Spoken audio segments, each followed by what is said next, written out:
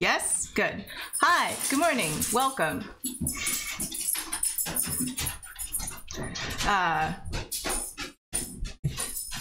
Also from my dog. Welcome to my stream. Hello, Alexi. My name is Dr. Rachel Tapman. My stream, channel, podcast, however you're listening to this, is for anyone who cares about language, technology, and other people. And today, we're going to talk about language and technology. And we're going to do that by reading some books. There's only one book. There should be, there should be 5 papers, and I'm just now seeing that there are only 4 papers. And if you're like, Rachel, you seem tired. Correct. Yes, I am. All right. Yeah. Yes. Bias automatic speech recognition. Yes.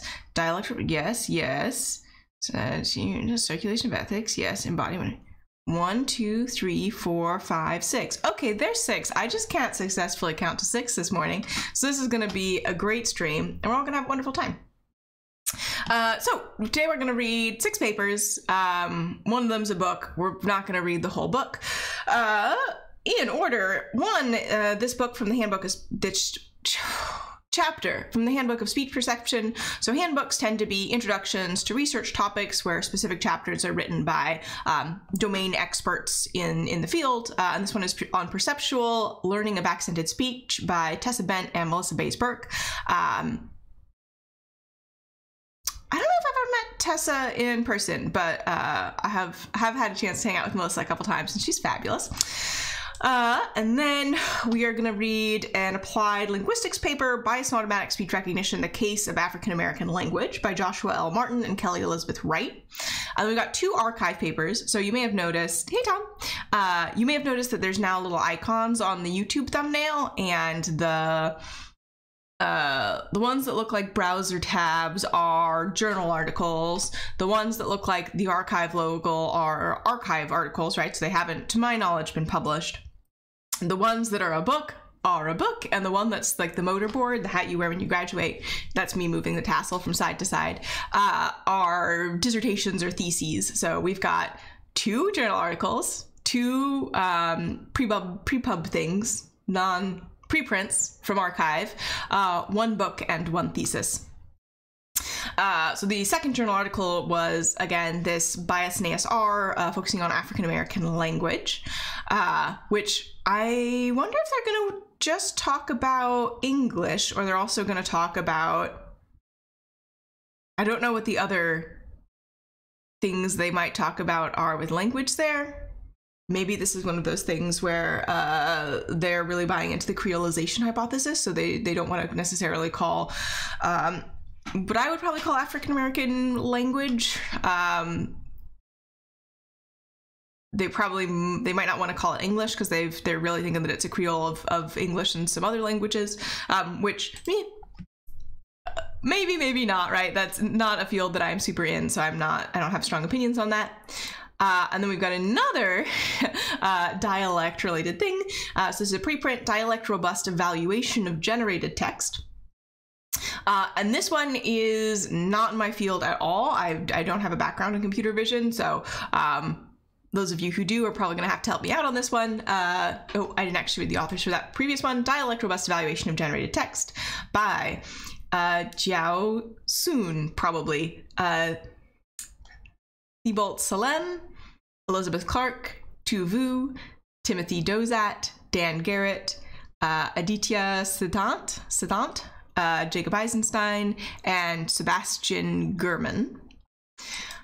And then Digital Art or Digital Forgery, investigating data replication in diffusion models. So this was shared by Mark R. He's at Georgia. He works on generative art and stuff. Narrative generation, I think, is his particular research area. Anyway, he shared this, and it's talking about potentially some examples of things that are parallel to the work that's been done finding memorization, even from single data points in large language models, on diffusion models for image generation, which I think is important given the ongoing discussion of potential copyright infringement by these models. And this one is by Gauthami Sampali, Vasu Singla, Micah Goldblum, Jonas, Gieping, and Tom Goldstein. Apologies. Just blanket apology to everyone whose name I say wrong. Sorry about it. And the ones that I confidently say right on the first time are probably people I know, where I'm pretty sure I know how to say their name, like Melissa. And then a chapter from this book that just came out, Economies of Virtue, The Circulation of, quote, Ethics in AI, edited by Thao Phan, Jake Goldenfein, Declan Cooch, and Monique Mann, which is in the Theory on Demand series. And there is a particular chapter I was gonna read from here that I kept getting recommended to me by various folks. And it was there was an article, there was an interview with, or they were talking to Meredith Whittaker, right? So this open secrets section is the one that I was planning on reading. So let me just scroll there, because as you can see, this is 200 pages. I'm not gonna read the whole thing here online. I love y'all, but no. Where is the first page of this? It said it was on 147, right? No, they're talking to Meredith. Okay, 140. So Open Secrets, an interview with Meredith Whittaker, who I believe is currently CEO of Signal. Let me double check that before I say wrong things. Meredith Whittaker. Exponentiality. The ability to have components below the lexical level. So this is hitting on, this thesis in particular hits on a lot of themes that I thought about a lot in my graduate work. Okay. Hopefully you all caught that.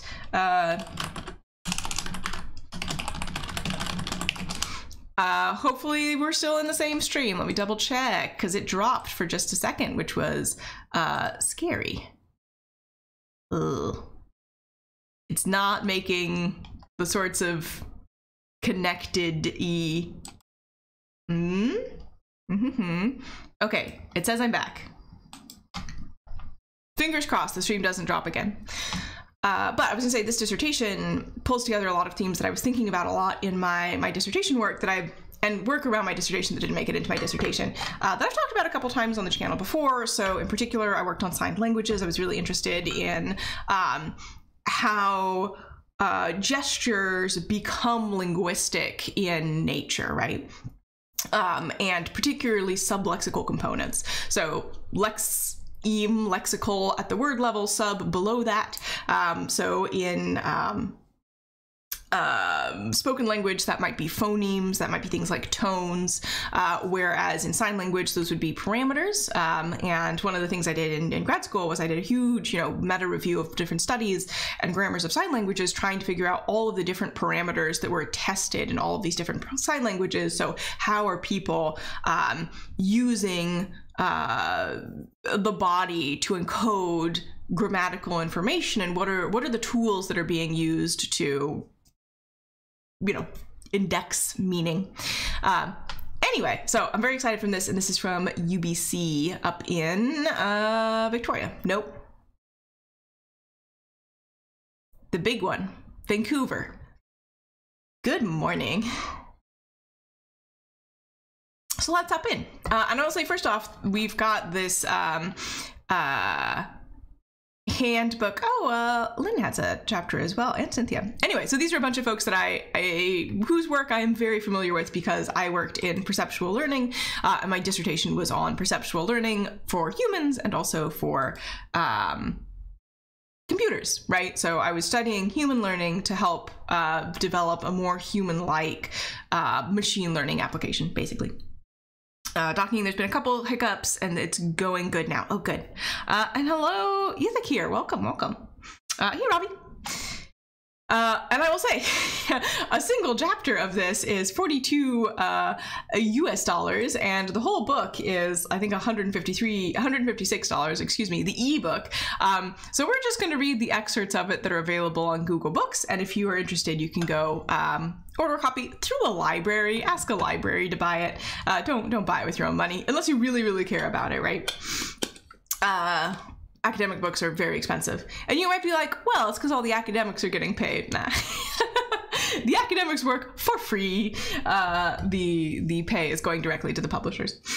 And I know that because I've had chapters in similar volumes. You don't get paid.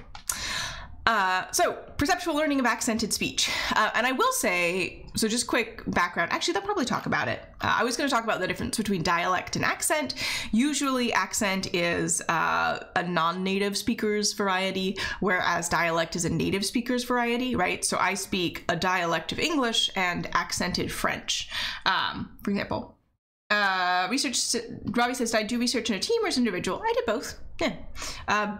Generally in linguistics, dissertations tend to be primarily individual research, but I also worked on a couple of papers with various co-authors. Yeah.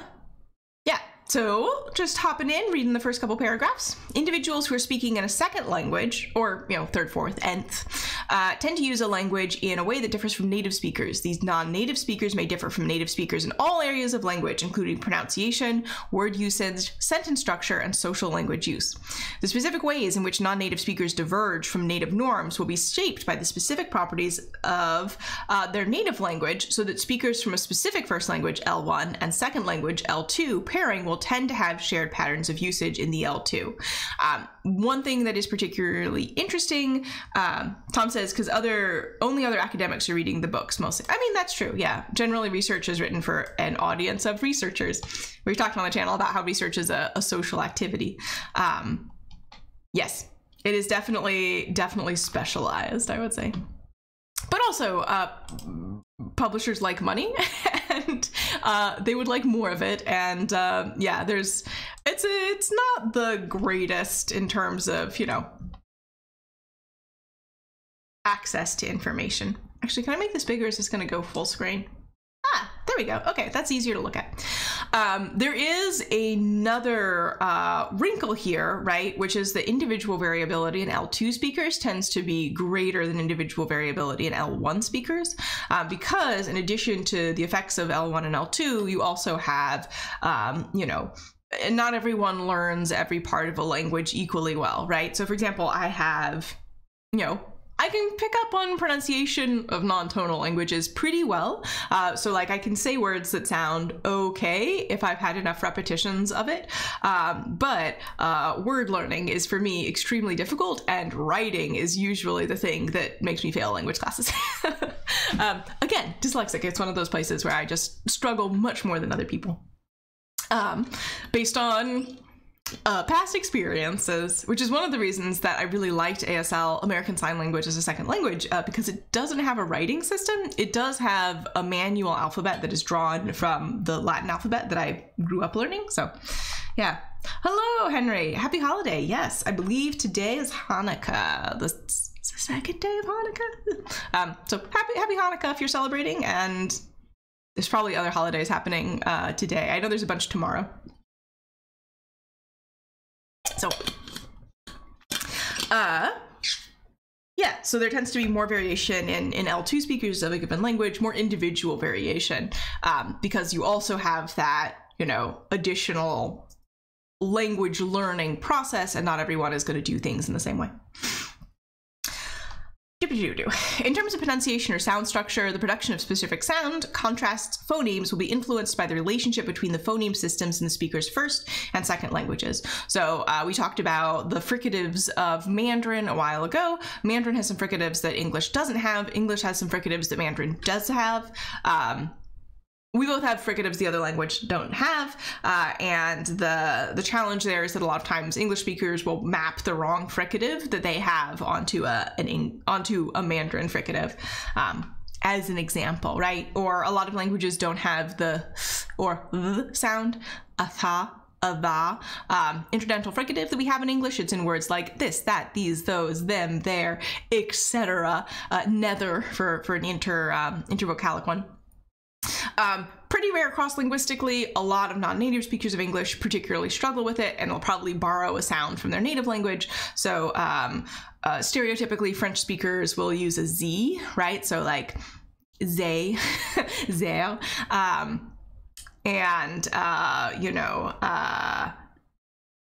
Other languages will use a D sound. So, dis, dat. Again, it's sort of stereotypically, but they'll pick a sound that sounds similar to them from their first language if they're just learning it. Alexi says, does my condition affect me differently with different writing systems? Good question. I have pretty good phonological understanding, so I'm pretty good at taking a word and breaking it down into its constituent sounds. So the less relationship there is between a writing system and a sound system, the harder it is for me to learn. Assuming this is spoken language. So English was very difficult. Also, the first second language I studied, French, also pretty difficult. The French writing system was codified before a bunch of linguistic changes, so it represents sort of the surface form looks a lot more like earlier versions of French, which is why there's a lot more letters than vowels. There's been some epenthesis that's gone on historically in French, and trying to learn Chinese characters is one of the worst academic experiences I've ever had in my life. It was horrible. There's so many things that you can rotate and flip and put on the wrong side and mirror, and it's a bad time for me in particular. So yes, the less phonologically motivated a writing system is, the worse.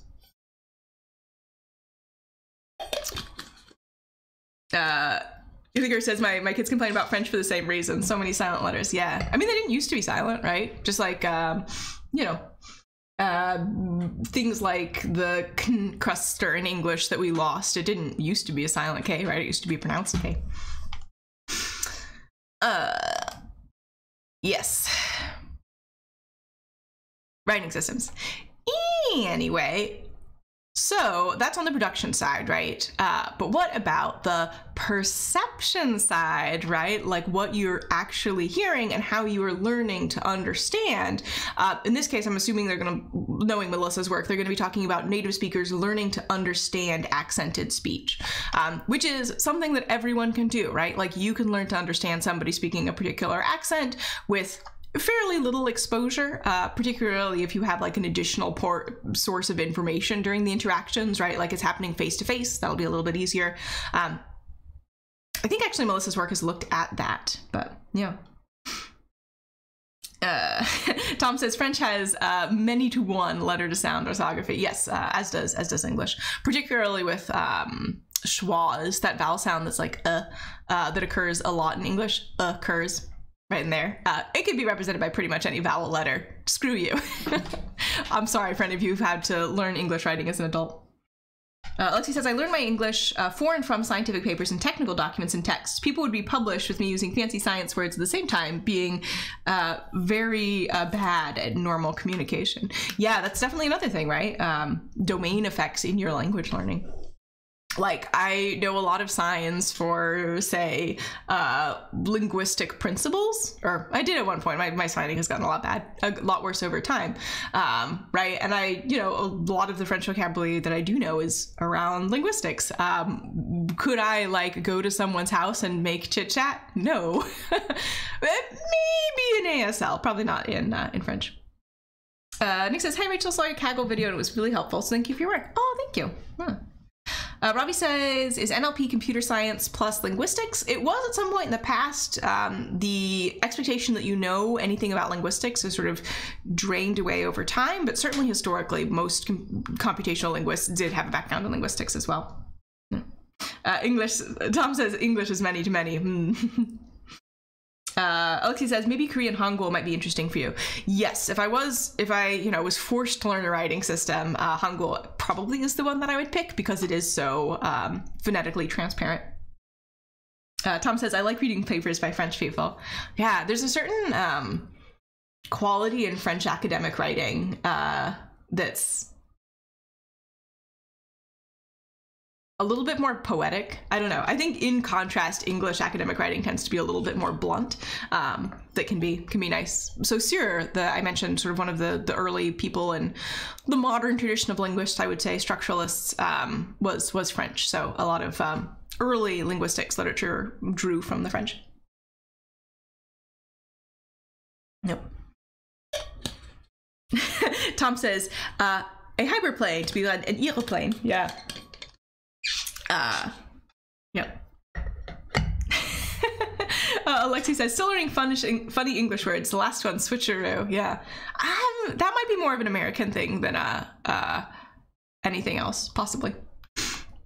Anyway, so how do people learn to understand accented speech for specific L2? Yeah, from a listener's perspective, these divergences from native norms present in non-native accented speech can be challenging for accurate word recognition because these differences will diverge from the majority of previously experienced pronunciations of words. However, the systematicity in speech produced by non-native speakers also presents an opportunity for listeners to tune into the structure underlying these unfamiliar pronunciations. Thus, investigating the perception of non-native speech gives linguists and psychologists opportunities to examine the plasticity of our perceptual systems, right? And perceptual learning is something that you can do with any of your senses, right? With enough, with enough exposure. So some of the classic examples are a really well-trained sommelier, like a wine person, can not only, tell you, oh, what type of wine it is, maybe where it's from, but will be able to tell you if a glass was poured from the top or bottom of the bottle, just because they've had so many examples of different things that they've, created a model of that perceptual space and can tune into very subtle distinctions that someone who hasn't had a lot of examples wouldn't be able to do. Another classic example from the perceptual learning literature is there's this process called sexing chickens, which is where you take a chick that is hatched and you figure out whether it's a male or a female. Is it a hen or a rooster?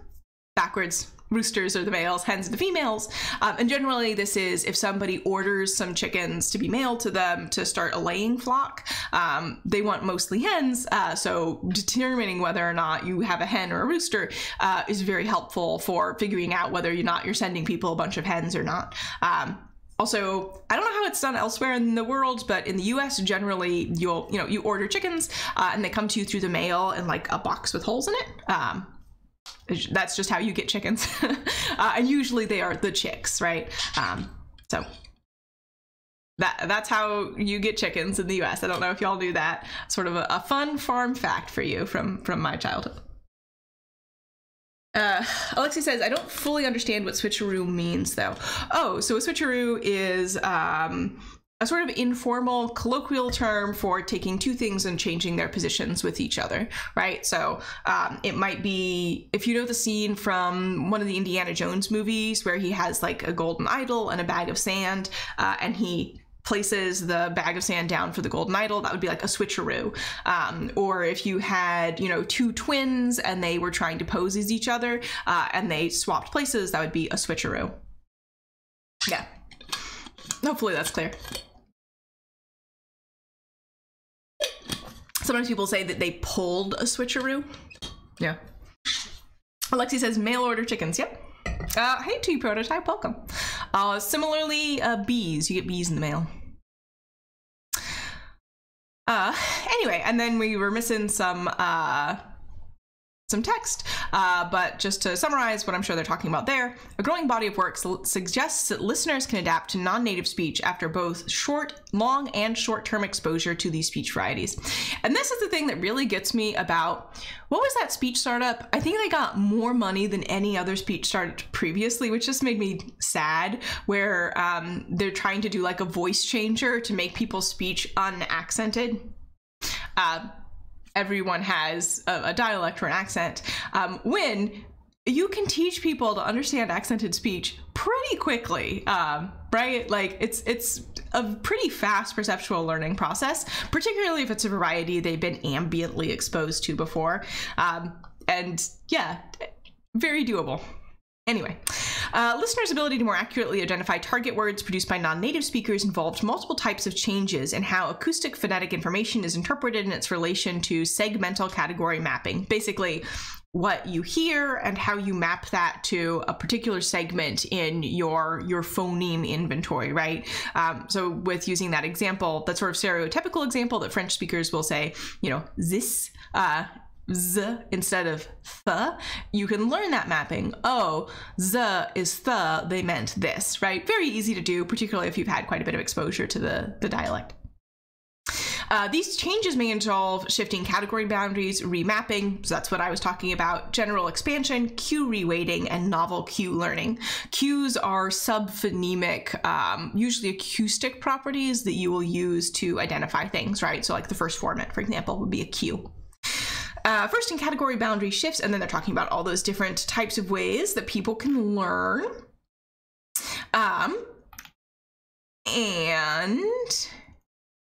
I think this is probably the most relevant for y'all, because I know many of you are not particularly I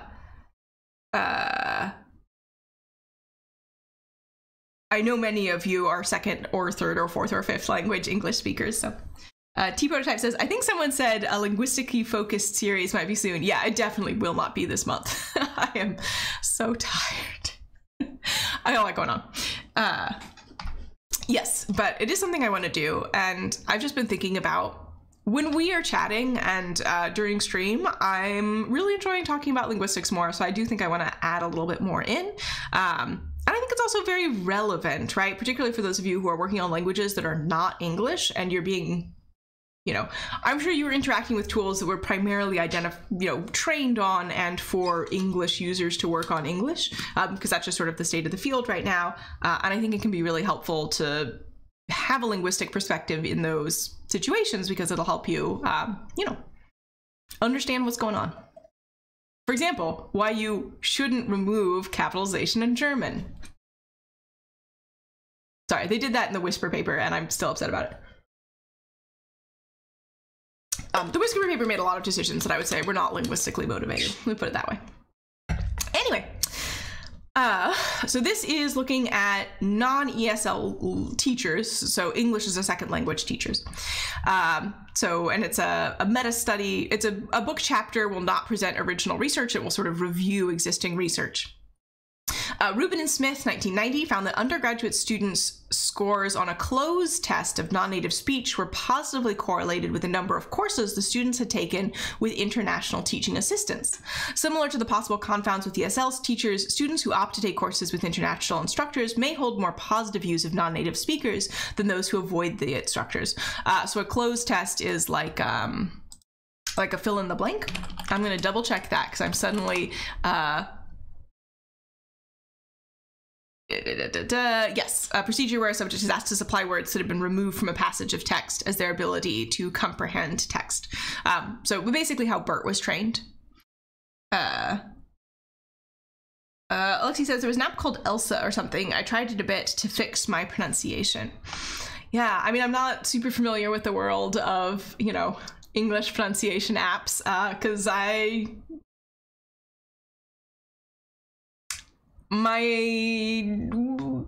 bidialectal. I have a much more sort of like professional, neutrally judged by folks dialect. And then I have my home dialect, which is, it's showing up more and more on stream. I'd say I have it now, particularly when I'm particularly tired.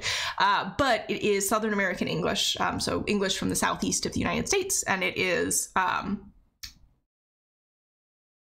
dialect that a lot of people have intentionally trained themselves not to have anymore because it tends to be associated with very negative value judgments, right? Particularly value judgments of ignorance, stupidity, lack of expertise, etc. It is also, of the varieties of English in the United States, the one that has the most overlap with African American English, which we'll talk about a little bit later. So, because there's lots of Black folks in the South. That may be surprising news to you if you're not super familiar with the history of the US, but if you are, it should not be. So definitely people in my position have trained themselves to have a different accent or dialect, but it's not something that I have ever consciously chosen to do.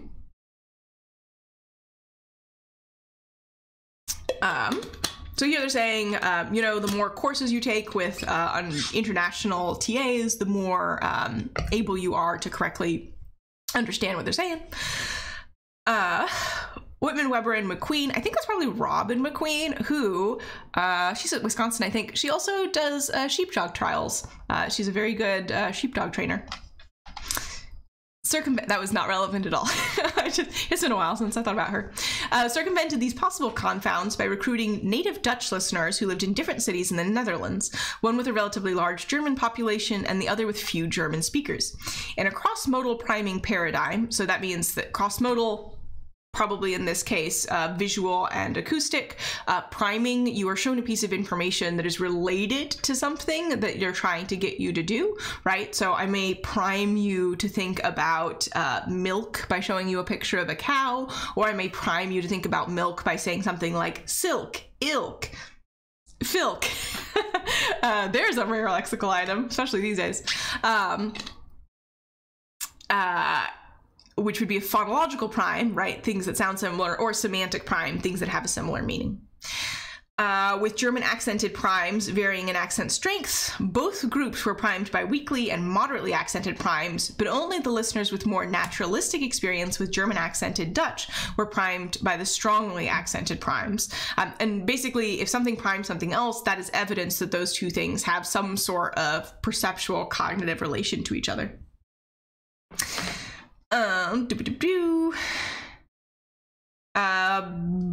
Building on the work of Whitman, Weber, and McQueen, Peretta, Tucker, and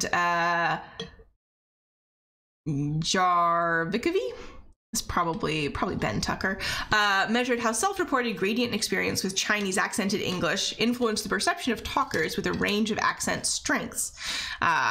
The influence of both accent strength and listener experience on accuracy and processing speed were gradient and non-linear. Oh, interesting. Listeners with more experience could handle pronunciation variants, quote, at the fringes of what would be considered native-like.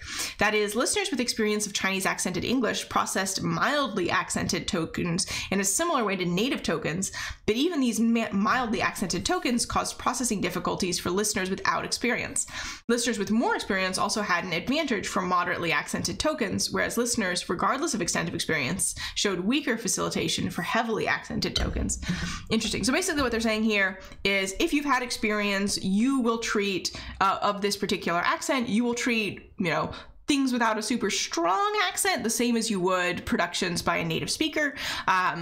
For moderately accented ones, experience matters even more. And for very, very heavily accented tokens, you're gonna not get as much benefit. So Alexi says, I think international English is a good thing.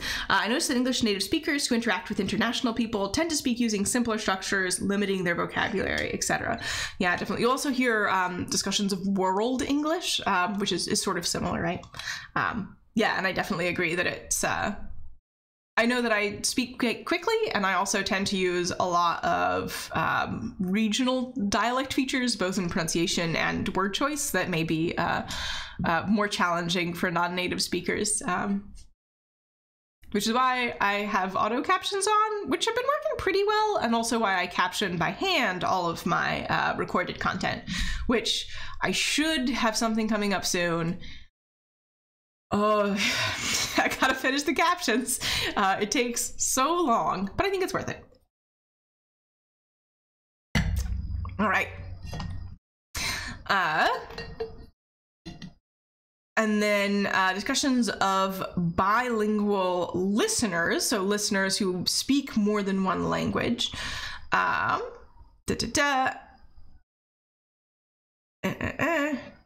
just sort of skimming here. Treat pronounced trit is what that says. Trick pronounced treek. Perception of genuinely accented words and arbitrarily accented words. The genuinely accented pronunciations facilitated recognition of the targets for all three groups of listeners, whereas the arbitrarily accented words facilitated recognition only for the bilingual listeners. Interesting. So here they're doing like an accented modification that no one who actually had the accent would say, right? They're basically making up something. And if the speakers are bilingual, then even the fake accent is helpful for them. But if they only have sort of perceptual experience of the second language, it doesn't seem like it helps. Interesting. Results from a second study support the interpretation that bilingual listeners have greater perceptual flexibility. So if you speak multiple languages, you're willing to take in, to accept a greater variety of pronunciations, as arbitrarily accented forms from facilitated target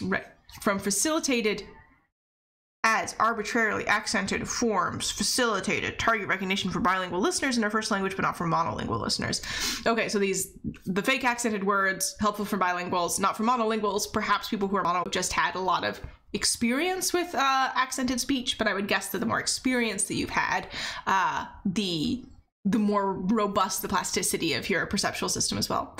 Which also, we know that, you know, long-term cognitive plasticity has really good impacts on, you know, mental health and, you know, cognition, especially as you age. So if you are someone who is monolingual and doesn't listen to a lot of accented speech, maybe listen to some accented speech, or, you know, watch movies with subtitles on, I guess. Well, yeah. Alexi says it's like simple English on Wikipedia. Very helpful. Yeah. Yeah, I think it's, you know, a good thing.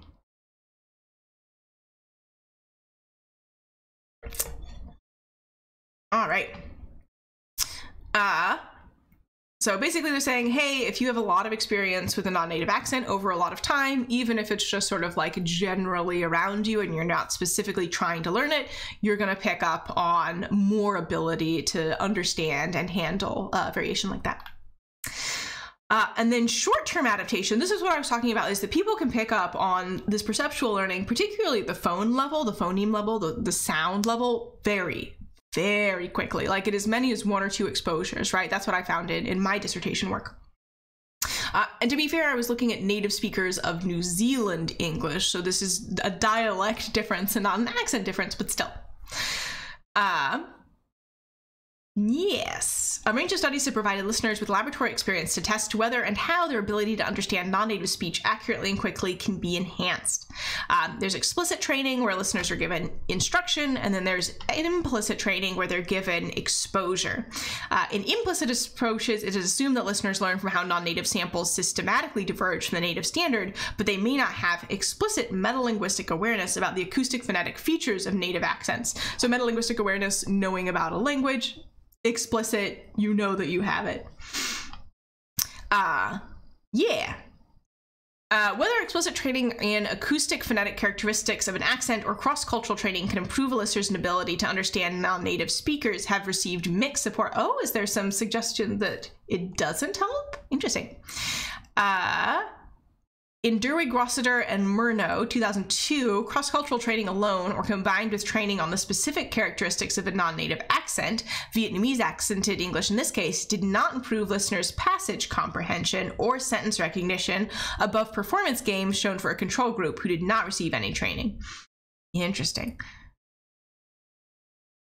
Cross-cultural, but this is explicit, right? So specifically telling people things did not seem to help. However, there was an improvement for some affective measures. See Villarreal 2013 for similar null result. Oh, Dan! Oh, Dan, you got cited. Sorry, I know a lot of these people personally because I worked in this subfield. However, more recent work has demonstrated that under certain conditions, explicit training about how non-native talkers' production patterns differ from native patterns can improve listeners' abilities to transcribe non-native accented speech sentences, non-native accented sentences. Okay, so sometimes it can help to get that explicit instruction, be told stuff. They hypothesized their positive result compared to earlier work may have resulted from the inclusion of learning assessments regarding whether the participants retained the content from the explicit training. Interesting. So if they had like a little test to be like, did you pay attention? It seems to have changed the outcome. Participants were given a comprehension post-test only after they had demonstrated learning of the content of the explicit training, which is based on multiple choice quiz. It is possible that earlier studies were less successful, not because of this type of training cannot effectively improve recognition of non-native accented words, but because the participants did not absorb enough of the information during training to facilitate their accent understanding of non-native speech. Interesting. Particularly if they're using undergraduates, I can see that. And also particularly if it's not instrumental for them, right? Actually, one second, I'll be right back.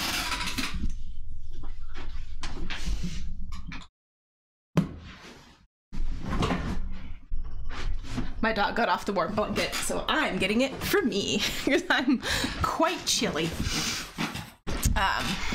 And by what I mean by that is people don't tend to learn and retain languages just for fun. Some people do. I'm sure some of you watching do.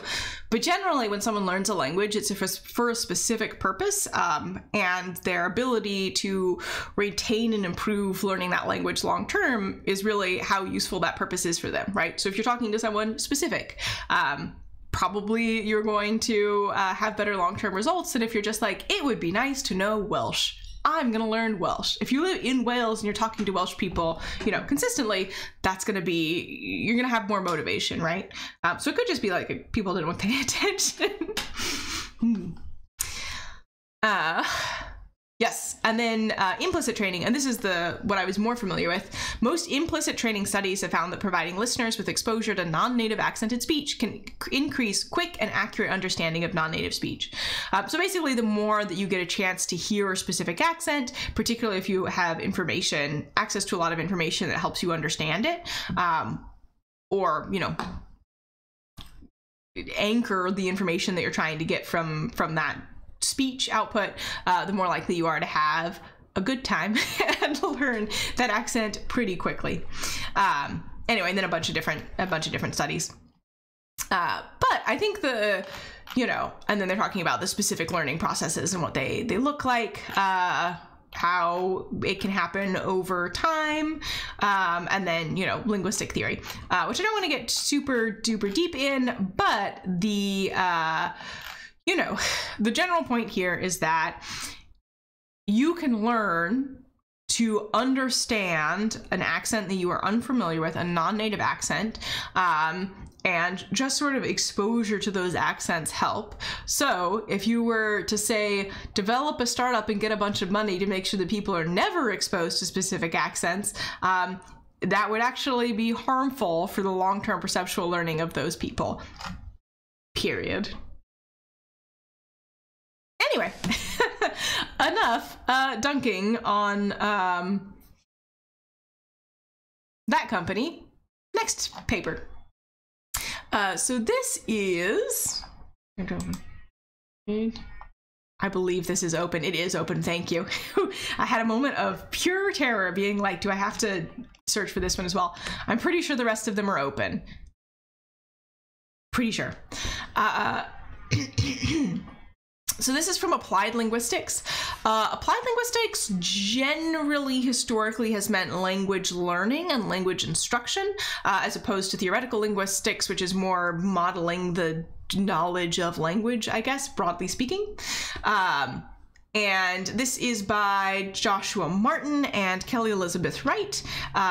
Kelly from Virginia Tech over in Blacksburg. It's in the same state as I am, basically. That's why I made that face. And then Joshua Martin from the University of Florida in Gainesville. And it's from Applied Linguistics 2022. And the title is Bias in Automatic Speech Recognition, the Case of African American Language. So this is another thing that I've studied in graduate school, and basically what I found, and to my knowledge, what every study has found since, is that ASR systems tend to work better for general American speakers, so white, upper class, highly educated folks who do not have strong regional accents and certainly don't have a specific ethnolect. So African American language, African American English, I would call an ethnolect. It's a language variety particularly associated with an ethnic group. So other varieties similarly might be Chicano English, which is particularly associated with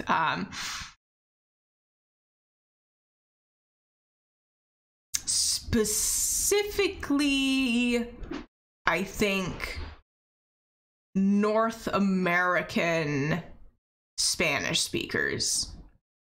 because I don't think that it's particularly associated with, like, you know, people from Paraguay or whatever. Do they speak Spanish in Paraguay? They do speak Spanish in Paraguay, but I don't think it's the main language. I think there's like another second language. Anyway, point being, specifically associated with Mexican Americans more than, it's not like everyone from South America who speaks Spanish speaks Chicano English. It's a specific language variety of English associated with that particular group. S9 says, "Hey Rachel, I'm a new student of the science. Thank you for everything you do. Greetings." Oh, greetings back to you, and welcome. All right, so what are they gonna find? Probably the same thing. Research on bias in artificial intelligence has grown exponentially in recent years, especially around racial bias, which I would agree. Particularly thinking here of Joy Buolamwini's work on racial bias in computer vision. Many modern technologies which impact people's lives have been shown to have significant racial biases, including automatic speech recognition systems. Emergent studies has found that widely used ASR systems function much more poorly on the speech of Black people. Yes. Yet this work is limited because it lacks a deeper consideration of the sociolinguistic literature on African American language. In this paper, we seek to integrate African American language research into these endeavors to analyze ways in which ASR might be biased against the linguistic features of AAL, and how the use of biased ASRs could prove harmful to speakers of AAL. So both, like, what are the features that are being missed, and also what is the negative impact on speakers of this variety. Specifically, we provide an overview of the ways in which AAL has been discriminated against in the workforce and healthcare in the past, and 2, explore how introducing biased ASRs into these areas could perpetuate or even deepen linguistic discrimination. Linguistic discrimination is discrimination against someone for a particular linguistic form they use, generally, or language they speak, and generally it's a way to discriminate against a specific group of people that happen to use that form, right? So in this case, it would be a form of discrimination, racial discrimination. All right. Yep. A lot of discussion about it. So Sophia Noble's algorithms, automating inequality, algorithms of injustice. I forget what the book title was, but basically it was looking at search engines and how they hurt people. Yep, and various different areas. And here's Joy and Timnit's work that I was mentioning with the facial recognition.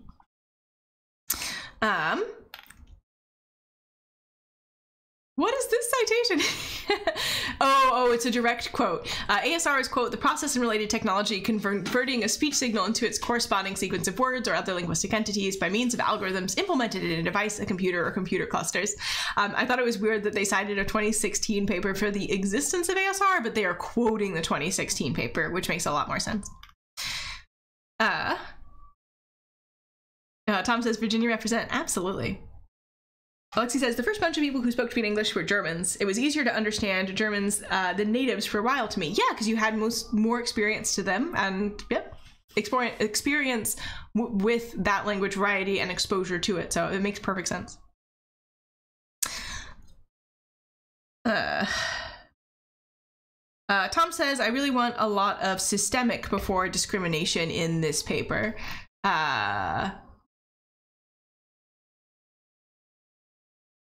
Yes, but also linguistic discrimination can be direct and not just systemic, right? Because if you're, yes, A, I agree, but also B, particularly in the area of linguistic discrimination, let me just say, it's not illegal, right? to discriminate against somebody for a linguistic reason in the United States. But as we've talked about on the channel, your language use is inexorably tied to who you are as a person and how you show up in the world. So discrimination against a specific linguistic feature or factor may also be discrimination against a group of people, but it serves as like a proxy for it. So yeah, but I take your point, Tom. Talking about it, Sue Blodgett's paper with, I think Jacob is also an author on this paper. Oh, it's just the et al. Who were all the authors? Was it also? No, it was Hal and Hannah. I wonder where Hannah's at right now, actually.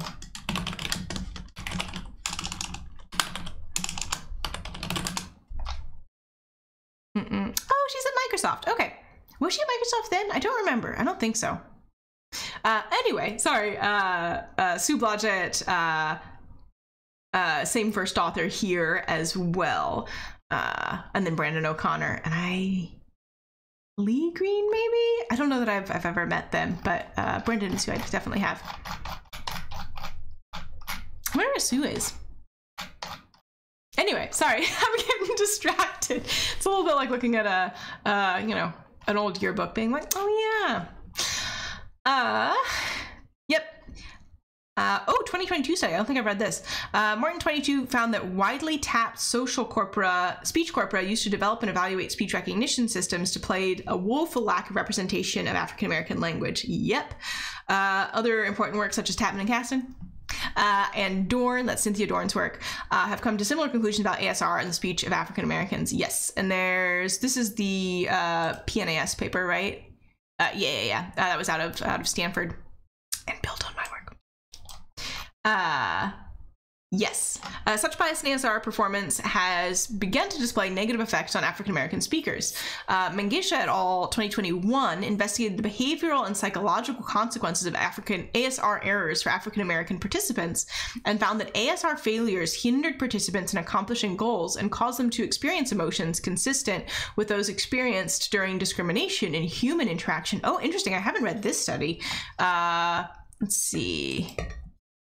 What's it?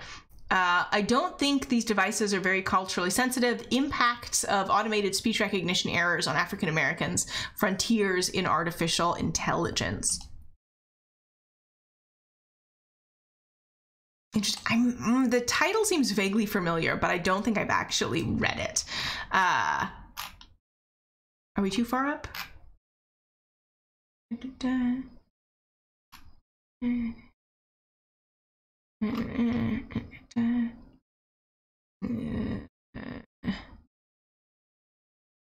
Nope. Further up. Further up. Holiday. Ooh, are they going to talk about prosody?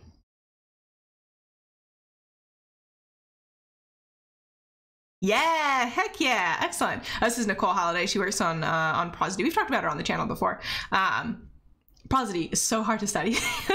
And she is, I would say, the foremost expert on prosody in African American English, African American language. So, sorry, I'm getting very off topic on this one. This is a very well cited paper. It's really pulling together a lot of the work very, very well. 10 out of 10. Really, really, really good literature review. If you're interested in getting into the space, I would highly recommend it. Actually, let me just pop this in the chat for those of you who are interested. Oh, reached character limit. It's too long. We're on page 2. I'll pop it in the chat here. And it is open access, so it should just be free to download and read. Hey, Joshua Martin and Kelly Elizabeth Wright, 10 out of 10. Really, really excellent work. It's so nice to read a good literature review. And so rare in NLP. I'm not being rude. It is just true. The citation practices in NLP as a field are lacking. Interesting. It's a really interesting study there, the Mengesha et al. While progress is being made, these studies have been limited from deeper explorations of their intersection with the vast sociolinguistic research on African American language published over the past half century. Yes, this is an interspeech paper, and they have a pretty strict word limit. So I didn't really get a chance to talk about all the features I wanted to talk about. Also, I wasn't just looking at African American English. I was also looking at various other dialects as well. So I think all the linguistic stuff in there is vowel inventory based, just sort of showing the differences between the different dialects systems and their vowel inventories. In seeking to mitigate racial biases in ASR systems, we must investigate 1, the linguistic features, various linguistic features associated with the variety, how speakers whose linguistic repertoires contain such linguistic features have been discriminated against in human-to-human interactions, and 3, the potential harms that speakers of African American language could face, if biased ASRs are implemented in important social arenas. One that I'm particularly concerned about is school testing, which ASRs have been used in. All right, so let's see just like a super quick high-level view of some of the features they talk about.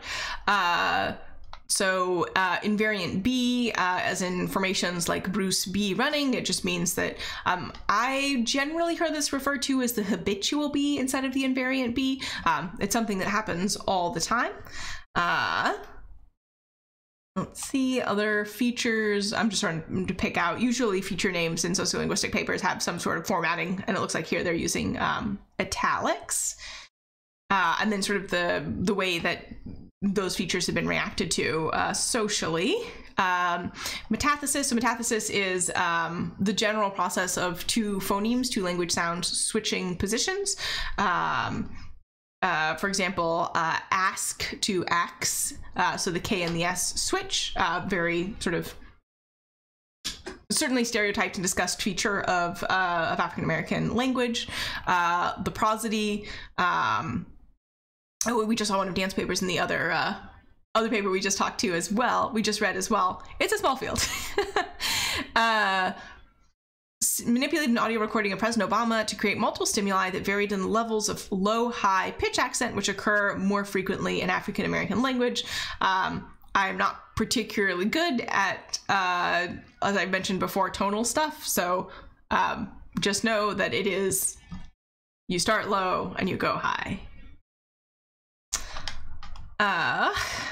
Other things. Oh yeah, so this study was looking at discrimination in housing and whether or not someone could determine someone's race by their voice during a phone call, and even just the word hello as the introduction to the phone call, people were able to, I think it was something like 80% plus accuracy, identify the race of the person who was calling them.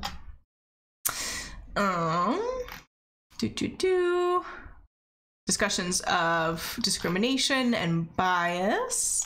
Oh yeah, the allocational harms and representational harms is by Cynthia Crawford. Kate Crawford. This would be Kate. Allocational harms is what you get when a system allocates or withholds certain groups an opportunity or resource. That would be things like housing or jobs, etc. And then representational harms are being stereotyped, right? So things like blackface, or we've talked about how voice assistants are almost always women, right? So the representation there is that, you know, creating the servant-like attitude and representing that using one gender. And then automation bias. So this, we've also talked about this as well. So this is when you are more likely to take the output of an automated system, even knowing that, you know, the system is fallible and blah, blah, blah, etc. Yep. And then this Cummings 2004 citation for that, which we've talked about on the channel quite a bit. I don't know if I've given you a citation before, but this would be a good place to look for it. And then talking about all of these things, and I'm assuming they're going to look at specific features of specific systems. Oh yeah, this one is, do they have the other one on language identification?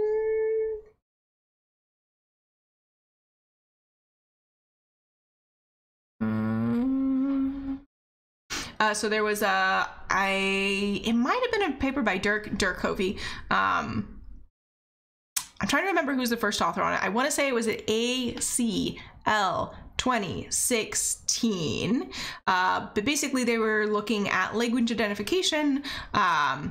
It would have been before Choral was released, I'm pretty sure. Choral is a corpus of regional African American language.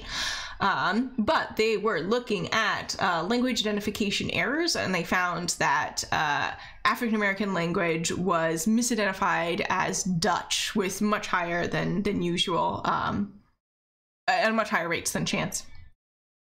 Yeah, and then talking about different types of ASRs. Okay, so here's one that looks at the specific invariant / habitual. Like I said, I've heard it called habitual B a little bit more often, but I'm not primarily a scholar of African-American language, African-American English. So perhaps this is the more common term, but it looks like a lot of systems were worse at correctly processing sentences that contained invariant B than sentences with any other form of non-invariant uninflected B, with a habitual aspect of invariant B being a statistically significant factor in predicting poor performance. So it just, these automated systems are not handling this particular grammatical construction, which is unique to African American language well. It also is true for other morphosyntactic features. Sulin and everyone else found that it was also true for dependency parsing, right? So the syntactic structure, modeling the syntactic structure of phrases. Yes, and then this paper, Konecki from 2020, I think this is the proceedings, the PNAS paper, took over 200 snippets containing the same words, 5 ASR systems. Yeah, the results show that even when audio containing the same word sequences, the error rate for African-American speech is twice as large as that of white American speech. And in my study, the samples were parallel, so they were recorded by professional readers, like voice actors, professionals, and it was the same text that was being used each time. And then talking about disparate impact and how this is more harmful for people who are using this language variety than for people who aren't using this language variety. AI-driven assessments and pre-hiring screenings and promotion. I hate this. I hate this application. It is so trivially possible for discrimination to occur here. For example, video-based assessments of candidates through technologies such as HireVue, Knockerai, Talview, Modern Hire, and interviewing robots like Tengai are increasingly being incorporated into companies' practices. I hate it. Also, in addition to being, potentially discriminatory against different dialect speakers, also potentially very discriminatory against people with, who are neurodivergent or have different disabilities, because a lot of these are looking at, like, how well can you maintain eye contact? A thing that not everyone is equally good at doing, and neurodivergence is a factor in that. So, these technologies examine, quote, up to 500,000 aspects of speech to judge the employability of a candidate and offer an assessment score before any human is involved in the process.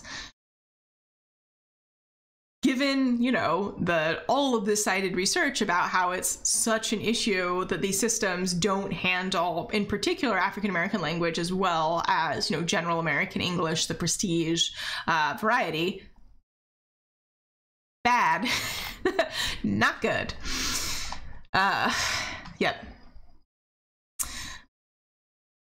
Oh.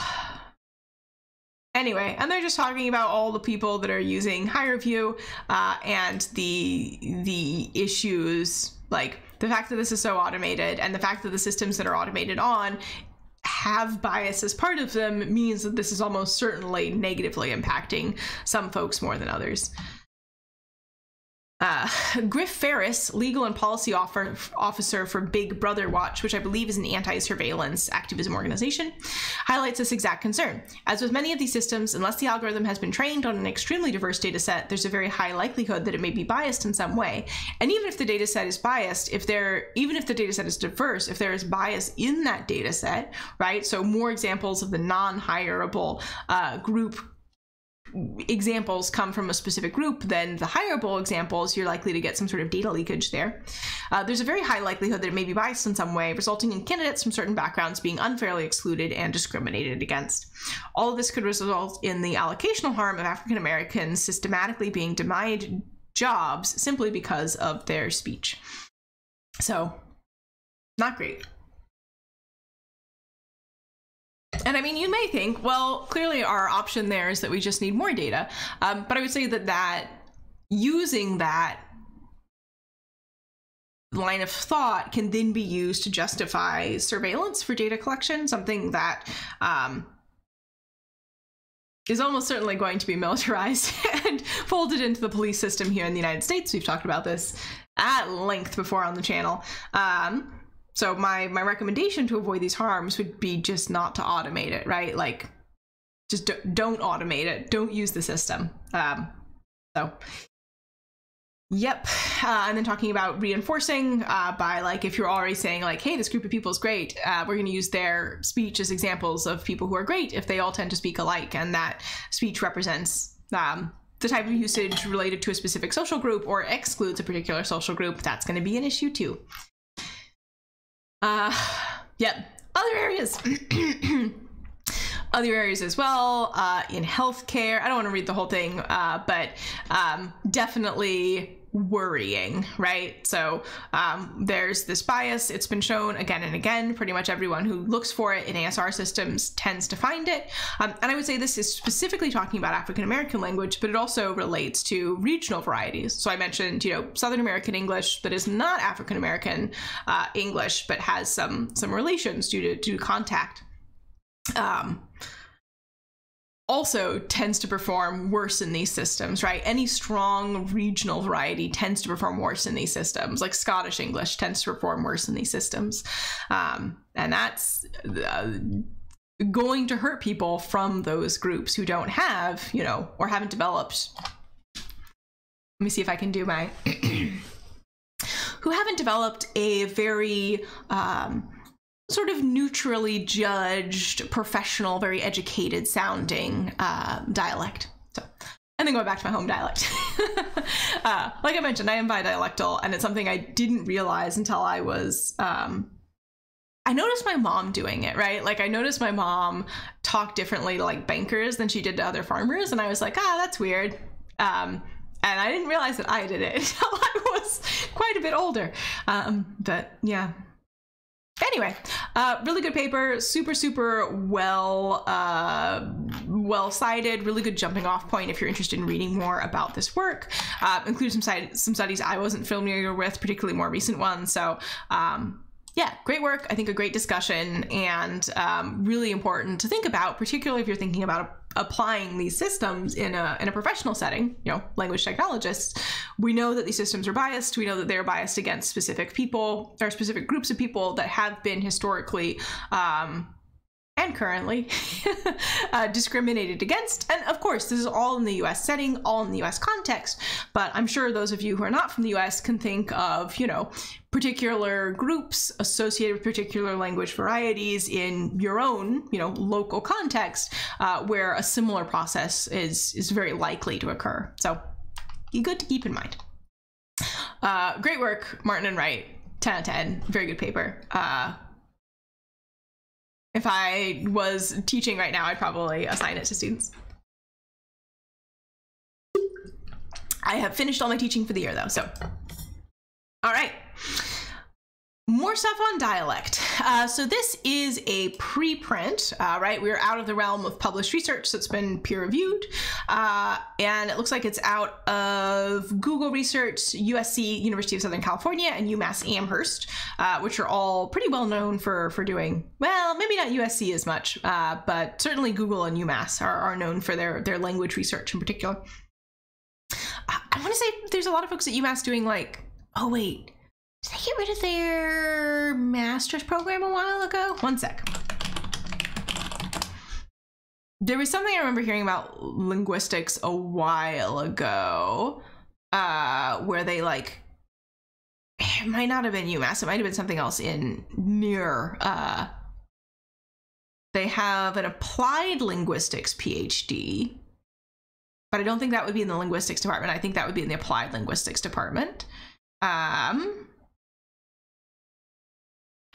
Anyway, they're quite well known as a good linguistic school. What? Graduate program. They have a PhD.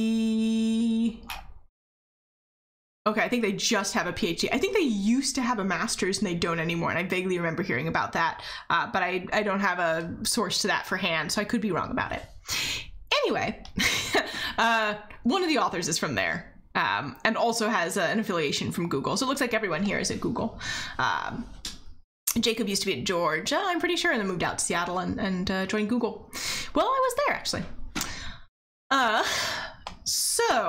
Abstract. Evaluation metrics that are not robust to dialectal variation make it impossible to tell how well systems perform for many groups of users, and can even penalize systems for producing text in lower resource dialects. However, currently, there exists no way to quantify how metrics respond to change in the dialects of generated utterances. We thus formalize dialect robustness and dialect awareness as goals for NLG evaluation metrics. Right? So if we're thinking about, you know, language generation, which I don't know, I can't not, right? Alexi says, I didn't really notice my dialect until recently. It's not really about pronunciation, but manner of speech. Now I notice it everywhere. You're developing that meta-linguistic awareness. Yeah, hanging out with linguists will do that to you. You'll start noticing things. Yeah, and I, you know, from what you said, I think that it might potentially be a dialect that is associated with, I don't know, certain stereotypes, right? Yeah, so basically I was saying, hey, these text generation systems, they may be penalized for producing text that sounds like it's from a specific dialect. We introduce a suite of methods. Suite of methods. Yeah. And corresponding statistical tests one can use to assess metrics in light of two goals. I am interested what dialects they're going to use here. Oh, they're taking a stance on dialects of Mandarin. That's always a little fraught. That is always a little fraught.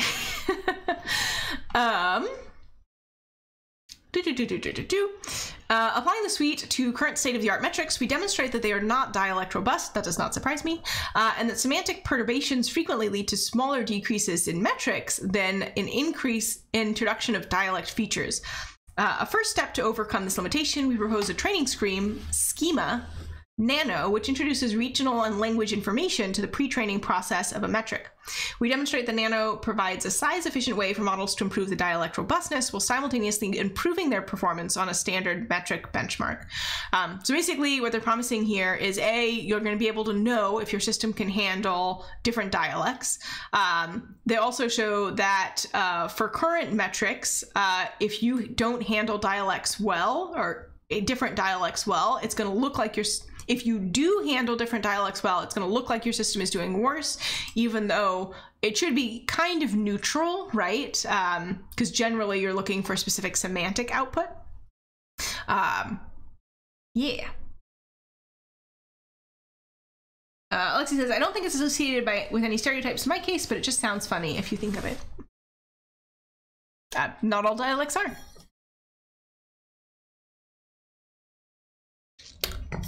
All right.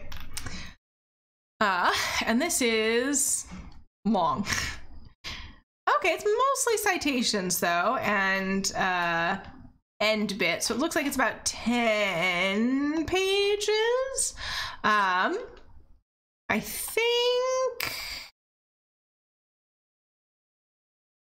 I think what's going to be most interesting to me is what specific data they are using, and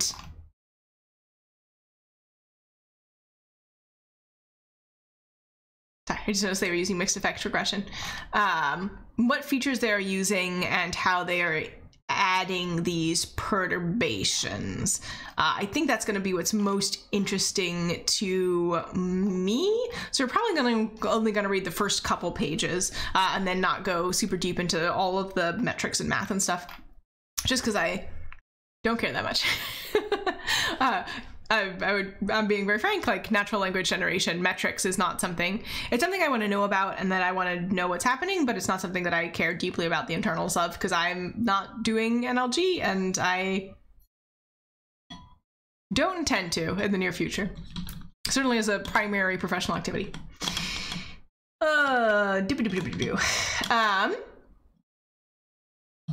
Interesting. Most natural language generation evaluation metrics compare a system output against a human-written reference. References are usually drawn from a relatively narrow range of linguistic styles. True, styles, not dialect. They are different. They often exclude varieties like Indian English or Iberian Portuguese, which are geographical dialects with millions of speakers. As a result, outputs in dialects that are not represented in the reference may score poorly, discouraging the development of systems to meet the needs of those language communities. What a perverse incentive, right? So they're saying like, hey, if you build a system that works particularly well for a particular group of users with millions of speakers, because number goes down on the leaderboard, people may not work on it.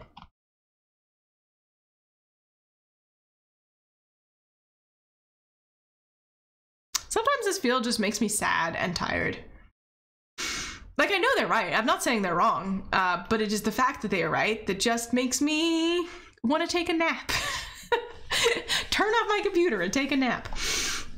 Although contemporary metrics such as Comet can be reference-free, they still rely on training data and rater pools that do not cover all dialects of interest, leading to a high number of out-of-domain dialects. The performance of evaluation metrics on these out-of-domain dialects has not been quantified.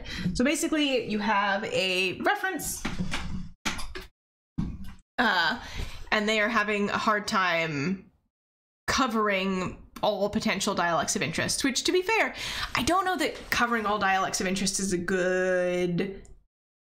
I don't know. Y'all know me. I like purpose-built, I like narrow use systems. So for me, I would build a system for Iberian Portuguese would be my approach in this case. Although I probably wouldn't build a system for Iberian Portuguese because I'm not familiar with the language and also not a part of the language community. But thinking about my language varieties, like I would build a system, you know, that focuses on Southern American English or, you know, other relevant varieties. We define a dialect-robust evaluation metric as one that produces the same score for system outputs that share the same semantics but are expressed in different dialects. So I'm assuming this is going to be lexical in nature, potentially also slightly grammatical, but certainly if they're focusing on text, it's not going to be phonological. Alexi says, I've heard that people who speak on nationwide TV in the US are trained to speak, quote, without accent. Is this true? I mean, no one doesn't have an accent. That's certainly something that people say. There is a particular vocal styling associated with news reporting that is not accentless, right? It is a specific style. And it's changed over time, right? So if you listen to older American reporting from, let's say, the 40s and 50s, you'll have this mid-Atlantic, it's what it was called, style, which is very, very distinctive, right? Like, stock prices fell 14%. I can't really do it. And then the sort of the modern news style is, maybe I can do it. Let's see. That's one of those things I haven't really worked on trying to do, so I can't necessarily mimic it very well, but to understand whether current evaluation metrics are dialect robust, we propose to quantify the dialect robustness at the dialect feature level and sentence level, would be sort of like current US newspeak. And it's not accented, right? It has, generally in the US, people retain a lot of the phonological features of their underlying dialect, their native dialect, and what they will change and what they tend to notice is lexical features and grammatical features. Or syntactic features, morphological constructions, etc. In the US, people don't tend to pay as much attention to fine level language sounds as they do in, say, England, where particular language sounds are often, you know, picked up on and mimicked. Language attitudes and you know, sociolinguistic attitude research is the field that looks at that. All right, so looking at features and sentence level. The analysis measures the dialect sensitivity of evaluation metrics by comparing semantics preserving dialect edits to perturbations that change the meaning of sentences. What are your dialect edits? Throughout our analysis, we demonstrate that multiple state-of-the-art NLP evaluation metrics are not robust to dialects of Mandarin. Again, that's choice, English and Portuguese. I don't know what dialects they are specifically looking at. Sometimes when people say dialects of Mandarin, they mean what I would personally call different languages based on the amount of grammatical, lexical, and phonological distinction between the two. Sometimes they mean, you know, different things that I would maybe call dialects. I don't know. I'm sure they'll have more discussion later on. Lexi says, some people there sound like they come from nowhere. Very creepy. There is actually, again, in perceptual dialectology, so people's understanding of the dialects of the United States, there is a place called the nowhere trough, where people don't have strong intuitions about what people like from there sound like. It's usually sort of Missouri-y. Let's see. Is there going to be a good image for this on just like on Google? Also, how do you spell trough? Ping trough. T-R-O-U-G-H.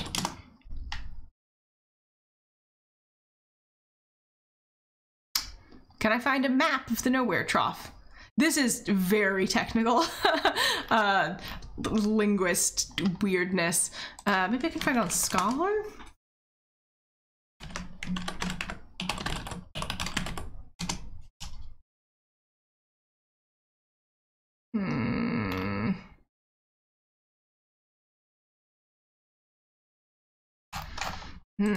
Perceptual dialectology?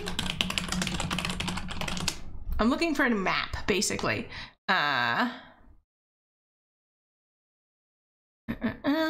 Maybe this paper from 2011? Dennis Preston. None of these are open accents. None of these are open access.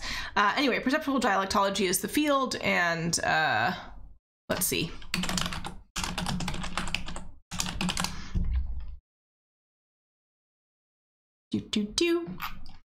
The general, no, I just want the map. There we go. Oh, right, I can't move it from there. Sorry, I'm just trying to show you what I mean. So we have the US map, and the nowhere trough is sort of, can you see my mouse? I don't know that you can. You can't. So there's Texas down there at the bottom in the middle, and right above it that looks sort of like a pan with a handle, that's Oklahoma. And to the west of that and sort of north along there, kind of along the Rockies, is where people tend not to have strong ideas about how people speak. It's a really interesting field, perceptual dialectology. Anyway, moving on. It's an unsupervised pre-training step to a metric that distills dialect information of the multilingual pre-training dataset into a model, which we demonstrate leads to improved dialect robustness. Okay, interesting. I do like that this paper is thinking about dialect as an important feature, both for production and evaluation. So I'm excited about that. I can share the people DOI. So it's a book that I was looking at. Another one of these, 150-page PDFs. Perceptual dialectology, non-linguist view of aerial linguistics, AREAL, as in relating to area, not from the sky, by Dennis Preston. Was the book. I'll pop the link to that in the chat as well if someone wants to, find it in the library or something similar. Dialects can be regarded as linguistic subdivisions that align with communities of speakers, often grouped by geographic or demographic attributes. Good citation for that, the Chambers. Class example is nation-level varieties, such as Brazilian and Iberian Portuguese, Iberian being the Iberian Peninsula where Brazil and Spain are.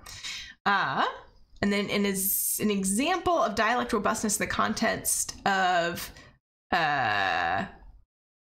generation evaluation. We define dialect robustness as evaluation metrics that are expected to have the same output across dialects that share the same semantics. Dialect edits highlighted in yellow should not lead to greater degradation of score than edits that change the underlying semantics. Highlight underline. Okay. So here we have this English US. As recently as April, there was a big fight. English Indian, I'm assuming. Recently, only in April, there was a big fight, so this should be a difference between dialect, but it didn't change the meaning, whereas as recently as May, there was a big fight that does change the meaning. So this should be, from the perturbation to US English should be a bigger change than from the US English to the Indian English, and that's Portuguese.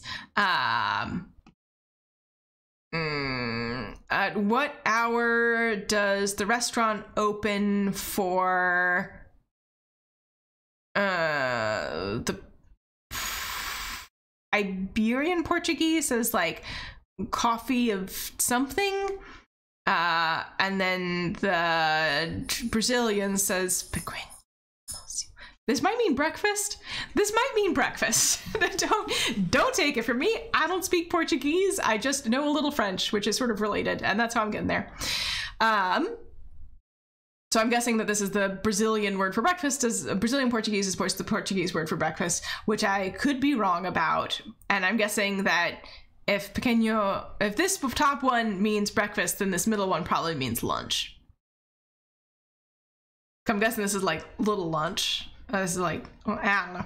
Anyway, so basically they're saying if you change the meaning, it should be more than if the difference should be greater than if you change the dialect word. So it looks like the features that they're using here are primarily lexical. They're using different dialect features. One working definition of dialect is a set of correlated features. That is a working definition, yep.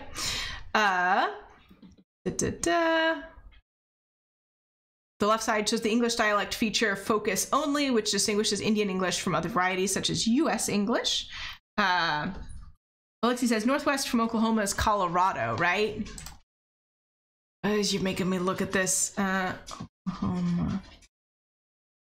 All right, these are the four corners. So it is Arizona, New Mexico, Nevada, Utah. That's Wyoming. Process of elimination, I'm pretty sure that's Colorado. Yes, because that's Montana. You can't see my mouse cursor, but I think that is Colorado. Don't test me on US geography. They all, you know, I'll try my best. All right, the right panel figure 1 shows the Portuguese dialect feature for different lexical choice with the same semantics for breakfast. I was right. Which distinguishes Iberian Portuguese from Brazilian Portuguese. Many dialect features are acceptable in multiple dialects. For example, zero definite article is used in Indian English, Singapore English, and several other post-colonial dialects. So definite articles,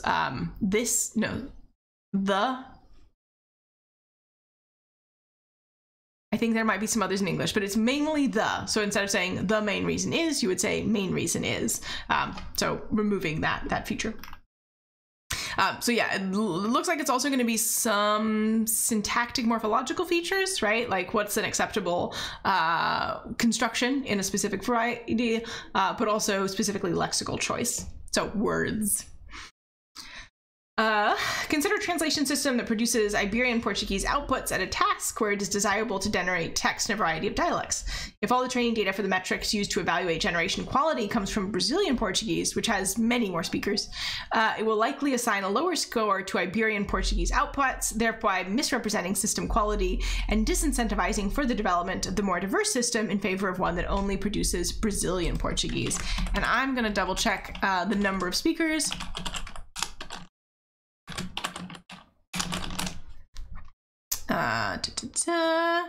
Yes, how many people speak it? So 214 million Brazilian Portuguese speakers, as opposed to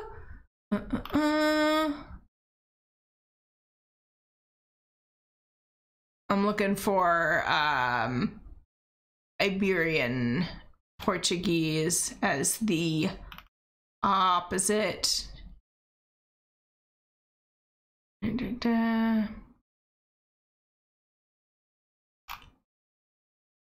on Wikipedia. That's what I have open in another tab here. Iberian Portuguese speakers.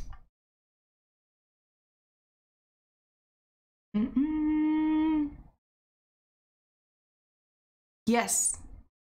Yes, but how many people speak it? Not helpful. Brief history of Portuguese. Yes, how many people speak it? 232 million native, and it was what, 214 million? Okay, so 211 million. So about at max 20 million people speak Iberian Portuguese. It was about an order of magnitude fewer. Alexis, because we're talking about Missouri, that got me confused. They touch, don't they? No, they absolutely do not. They are nowhere near each other. But like the Dakotas, right?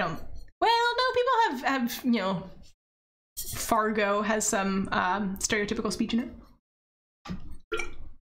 Anyway, I was looking for a citation for where specifically it is, because I know too much to be able to tell you where people don't know things.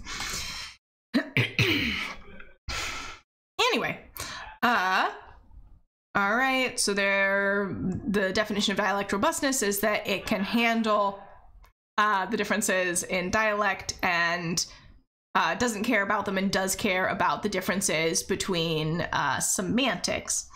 Dialect awareness, in this case, a dialect robust metric is undesirable because you're trying to go from variety A to variety B because it is unable to detect this mistake. To account for these cases, we define dialect awareness. Okay, so it knows that they're different, basically. Informally, excuse me, a metric is dialect aware if given a dialect identifier and pair of semantically equivalent texts that vary by dialect, it assigns the highest score to the text with the dialect specified by the identifier. Okay, so this is sort of like a multi-label problem. Well, it's not labeling, right? But it's like identifying that one is closer than the other. So I guess it's sort of like speaker adaptation. It's picking points, vectors, areas in the representation space and determining which one it's closer to. Dialect awareness is undefined with respect to inputs that are not semantically equivalent. Okay, I got it. So they have to mean the same thing. This means the definition is agnostic to whether the metric should prioritize matching the target semantics or the target dialect, because if the semantics mismatch, it will always choose to match the semantics. Only when the semantics match will the target dialect comparison kick in. Okay, that makes sense. Another section, is semantic equivalence realistic? The above definitions presume it is possible to characterize utterances in different dialects as semantically equivalent.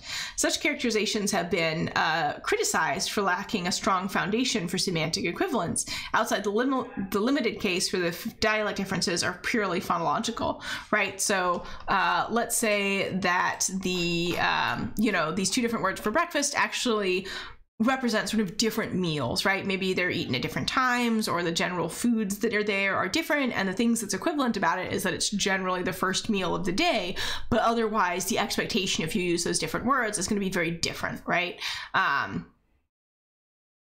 So in that case, you can't really say they're semantically equivalent because they do mean different things.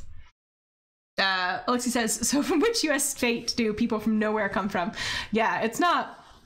Again, everyone has an accent. One of the stereotypes historically was that people from Ohio didn't speak with an accent. That's what people from Ohio would tell you. But I certainly, Ohio has a distinct dialect from the dialect that I speak. And people from Ohio sound different than sort of my default expectation. So.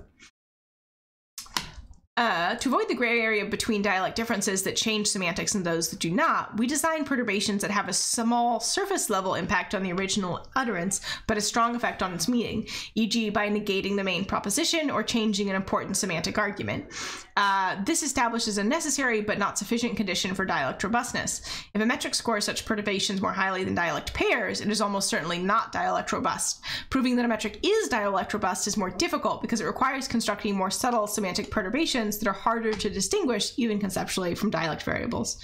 So basically they're saying, hey, if your system can't handle a big change, we know that it probably also can't handle small changes. If it can handle a big change, that doesn't necessarily mean that it can handle small changes, but it's evidence that it's better than a system that can't handle this big change, is sort of the argumentation there, which makes sense.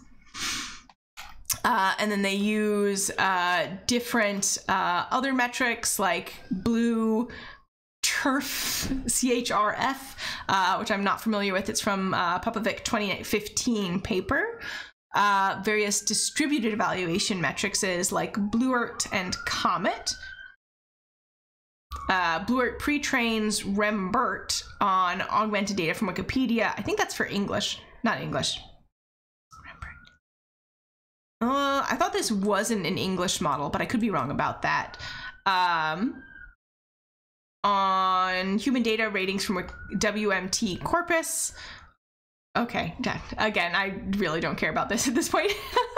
I would if I were working in it, but I'm not right now, so that's okay. I can always go back and read it if I am more interested. Okay, and micro-level dialect features. So talking about things like spelling, OR versus OUR for things like flavor, which in the US would be OR and in the UK would be OUR. This sort of like only focus only, so only being inserted to focus a specific phrase. Oh yeah, I was wondering if you could hear that or not, the sirens in the distance. Yep, and now they're just, you know, formally defining these measures. We consider 3 perturbation types: deletion, replacement, and insertion. So these are the semantic perturbations. So if a sentence is semantically perturbated from its first sentence, it should be ranked worse. If it is dialectally perturbated, it should hopefully not be ranked worst. There are no standard techniques for applying semantic perturbation, so we applied few-shot learning by preempting Lambda. Yeah, of course they did. Also, there's maybe Lambda might be being released publicly soon-ish. Someone said something on Twitter that sounded like that might be happening, so who knows. For each perturbation type, we provide 5 exemplars and then blah, blah, blah, blah. Some sentences are not amenable to all perturbations. For example, some are too short to support deletion, so we choose 1 perturbation per sentence with the preference order of replacement, insertion, and then deletion, determined by success rate of having different sentence output. So now they're basically just talking about all the different things that they're doing. The sentence level rewrites. How are they doing these rewrites? They're doing machine translation. How are they doing the rewrites? Lambda. Okay, again. Lambda is Google's conversational, like their version of ChatGPT, basically. Alexi says, exclamation point, exclamation point, exclamation point. Yeah. We'll see. Like I've said it before, I've said it again, it just doesn't, I don't really have a need for it right now, you know?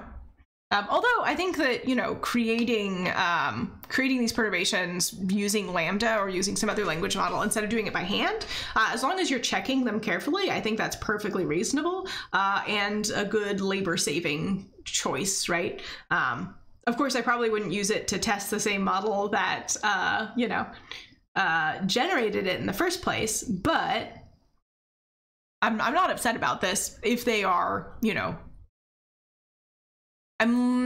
I think the semantic perturbation's pretty straightforward. I think that could work pretty well. The dialect perturbations, I'd want someone who's very familiar with that dialect to be one of the reviewers to make sure that the quality of the generations match what is needed. So, anyway, and then they're sort of using their measures. They used T5. That makes sense because I'm pretty sure this is another Google. MT5 is Google, right? Pretty sure.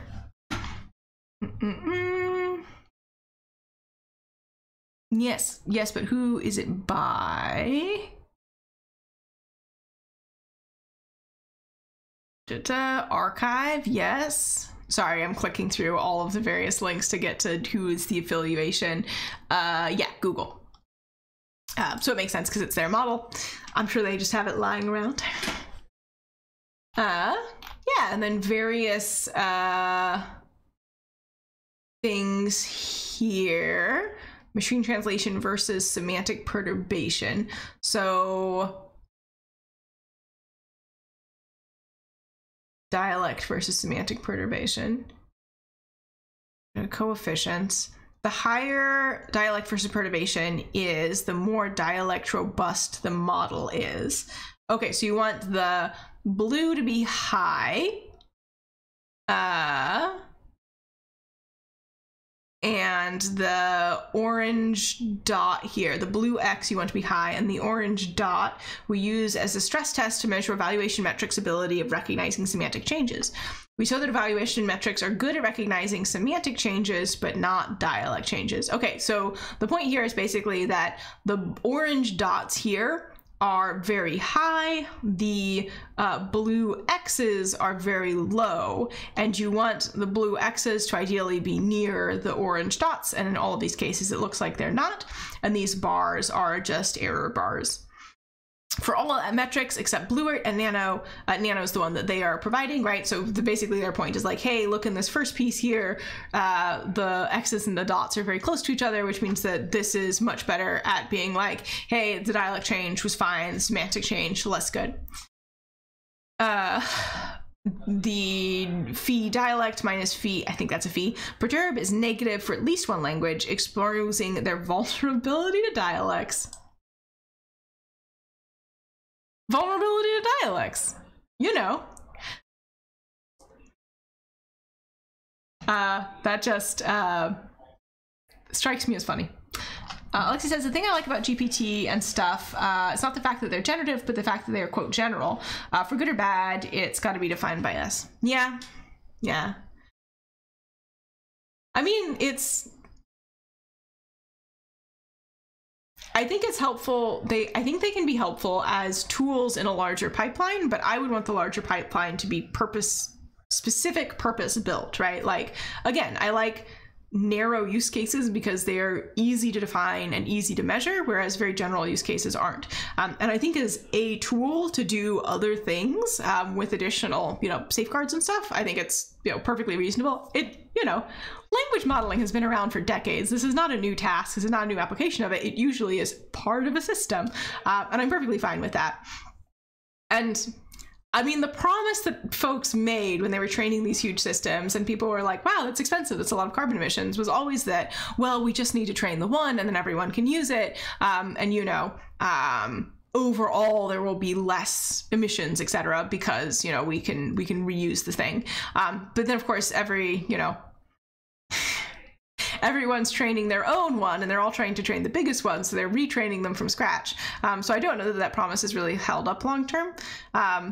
And also, the reason that they're doing that is so that they can charge you to use it, which is also something that, we all use APIs. I don't think there's inherently anything wrong with that, but yeah.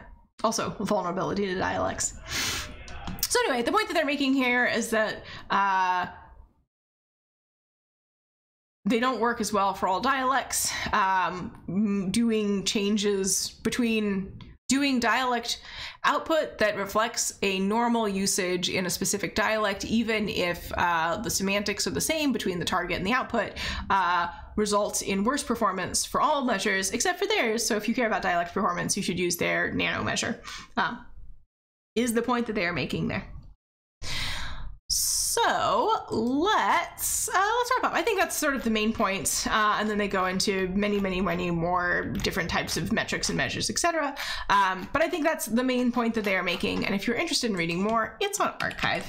And I don't have a deep background in generation evaluation metrics, so I'm not really qualified to peer review this.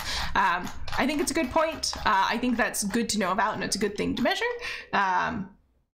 And it's nice to see people taking dialect differences very seriously in an NLP context, because they are serious to people out there in the world who are using our products. All right, speaking of things I'm not qualified to review, I think we'll probably just read the abstract on this one. So like I said, this was from Mark R, whose last name, one sec.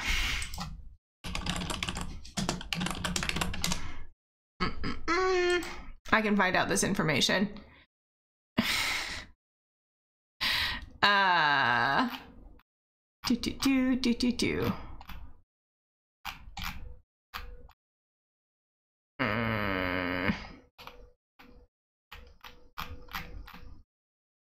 I'm looking on Mastodon, and my God, there's so many of them.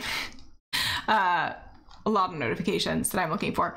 I am going to try and find this, though, because I would like to give credit where credit is due.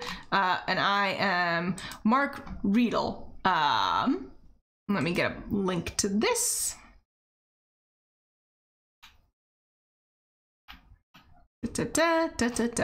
R-I-E-D-L. We've talked about it. We've talked about some of his work before. And can I get the link? Can I get the link, please? There we go. I will post it in the chat as well if you're interested in following Mark. He's on sigmoid.social. Yes, so this is where I found out about the paper. Thank you, Mark. He works in generative stuff. I don't. So, yep. Yeah, Alexi says, things seem to go in an interesting direction in this regard. Very excited, but scary, yeah.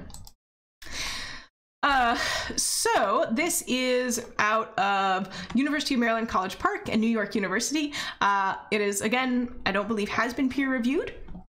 I do appreciate that they use little emojis. I believe the University of Maryland's mascot is like the Fighting Terrapins, so I think this is related to the specific mascot of the university. I'm not 100% sure that that's true, and I could check it, but I'm not going to. And basically, you know, the headline is in the first figure, and the thing that they are pointing out is that here on the bottom row are images from that were scraped from Lion A, so not Lion 400M, which we've talked about before. And then at the top, there are images that have been generated, and there are here 6 images. A picture of a woman at the Golden Globes Awards, a screenshot from, like, I think a video game poster of, yeah, that might be from Dishonored, possibly. Of someone wearing a coat and holding 2 guns looking off into the distance, a picture looking down of a phone on a table with some stuff around it, a laptop, a plant, some notebooks, a wolf walking towards a bunch of wolves walking towards a snowy house with the northern lights, a shoe on like a concrete surface with like a weathered looking background, and a couch with 2 blankets on it with a gray wall behind it with a picture on it. And the content of the pictures is different, the pictures on the wall, but otherwise these are certainly in terms of composition and color palette, all extremely similar to each other. So,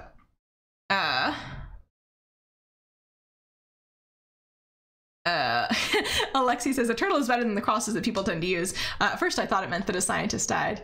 Yeah, there's a canonical order that you use different footnote things in, right? So like, it's something like, oh, if somebody has a link to it or knows it off the top of the head, feel free to share, but it's like the asterisk is first, and then you have like, at some point it's the little like dagger emoji, and at some point it's like various other things, but there's like a specific order that you use them to match footnotes. Yeah. The G in AGI stands for general, seems to be one of the fundamental defining differences between human and artificial intelligences. Are you saying that humans don't have general intelligences? I would say that humans are very good at being generalists. I also think AGI is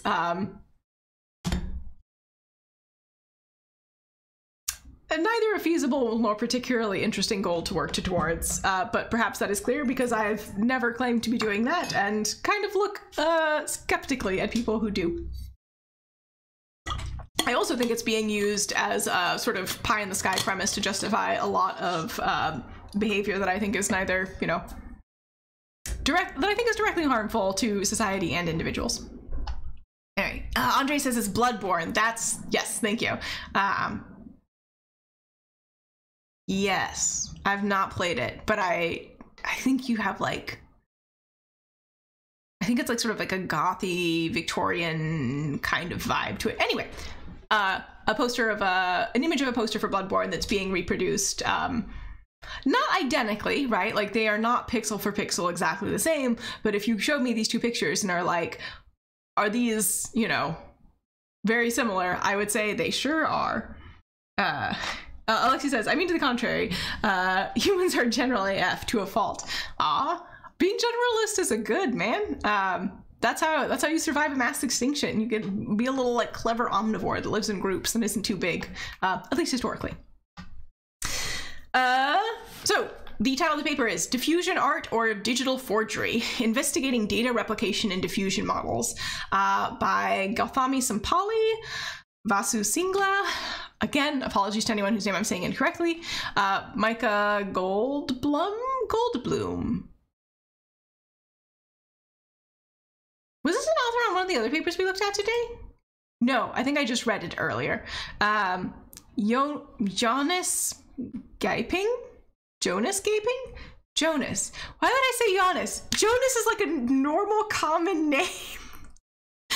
I told you, reading is so hard. And Tom Goldstein, etc.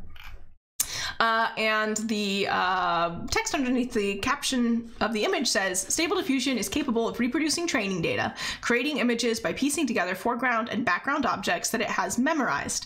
Furthermore, the system sometimes exhibits reconstructed memory, in which recalled objects are semantically equivalent to their source object without being pixel-wise identical.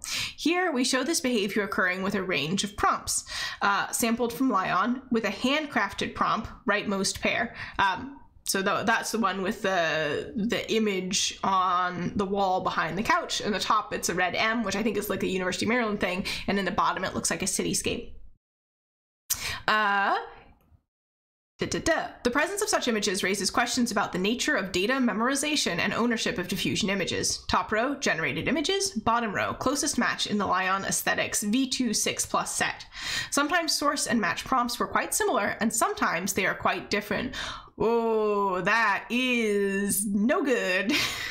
See figure 7 for more examples with prompts, or the appendix for prompts from this figure.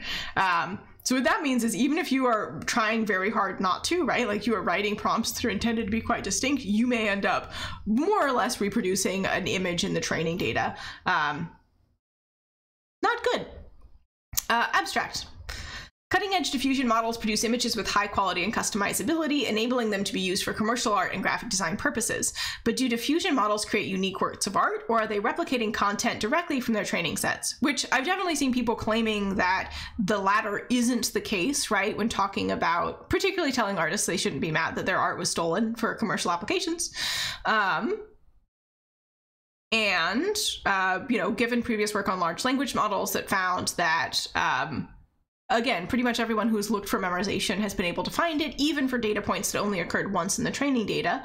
I'm not as familiar with the underlying architecture of computer vision models, so perhaps, I didn't have good evidence that this wasn't occurring in diffusion models, but this feels pretty damning.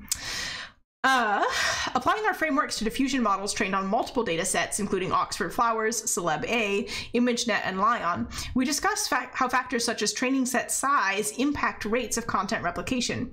We also identify cases where diffusion models, including the popular stable diffusion model, blatantly copy from their training data. No. Alexi says memorization was a huge problem for early GANs as well. Oh, interested. I didn't know that. Yeah, like I've said, I've never worked in computer vision by choice. A lot of the applications of computer vision are straight up surveillance technology, which is something that I personally am, morally and ethically opposed to and think makes the world worse. We've talked about that at length. Speaking of cop stuff. Yeah. And just sort of scrolling here, to machine learning theorists, memorization is synonymous with overfitting, which fits with my understanding.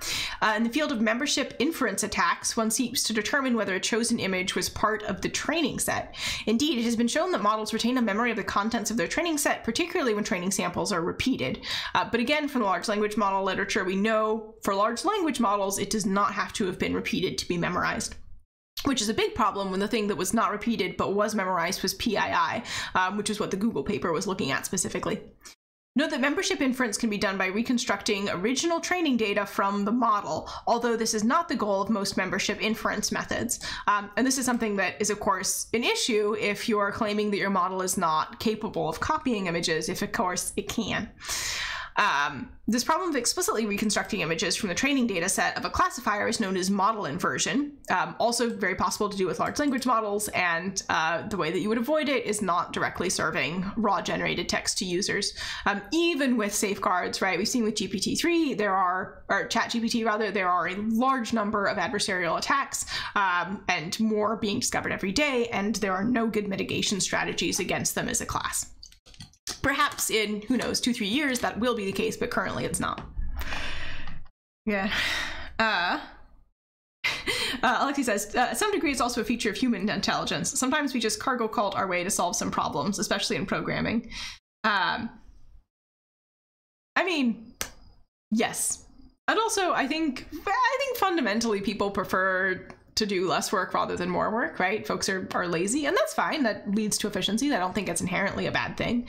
But when the work that they're not doing is important intellectual work, that can create problems down the line, right? That's why it's labor. That's why we get paid for it, theoretically. Robbie says incident happened somewhere in my area. I mean, maybe. Could be any number of things. The US is extremely over-policed, so... period. All right. Memorization in language, so that's something I'm more familiar with. And then diffusion models, which I'm less familiar with. Diffusion is a process for converting samples from a Gaussian noise distribution into samples from an arbitrarily and more complex distribution, such as the distribution of natural images. We consider several variants, such as stable diffusion, which was trained on the Lion dataset. In this version, we analyze version 1.4, which was originally trained on over 2 billion images and then fine-tuned with 600 million images from the Lion Aesthetics V2 5+ subset, which is filtered for image quality. We search for matches only in the much smaller 12 million Lion Aesthetics V2 6+ set to keep storage costs manageable. So it's possible that the degree of memorization is even higher than they found. However, because they were looking specifically for, they didn't have enough money to keep a bunch of images around. They used only the smaller data set. I have no idea what figure 2 is relating to. Synthetic data sets. A is the original images, B is the segmex generation, C is diagonal outpainting, and D is patch outpainting. Oh, I see. So these are just ways of doing data augmentation by, copying and pasting, things with outlines, changing stuff around the middle of a picture, etc. Makes sense. Yeah. Alex says, I live in a city center next to a hospital, police station, and fire station. I hear sirens all the time. Yes. So they are specifically saying, we say that a generated image has replicated content if it contains an object, either in the foreground or background, that appears identically in the training image, neglecting minor variations in appearance that could result from data augmentation. Oh, got it. So they're saying because these data augmentation processes are going on, it could be memorizing an augmented piece of data instead of the original piece of data. All right. Oh, and then this is the specific set of data augmentation that they are doing, etc., etc. And here they're looking at matches.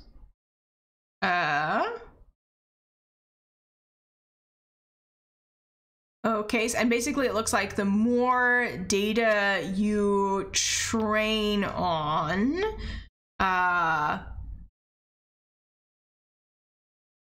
the less likely you are to get complete replication, which that makes sense to me, right? More data is one way to avoid overfitting, especially if you have more data diversity.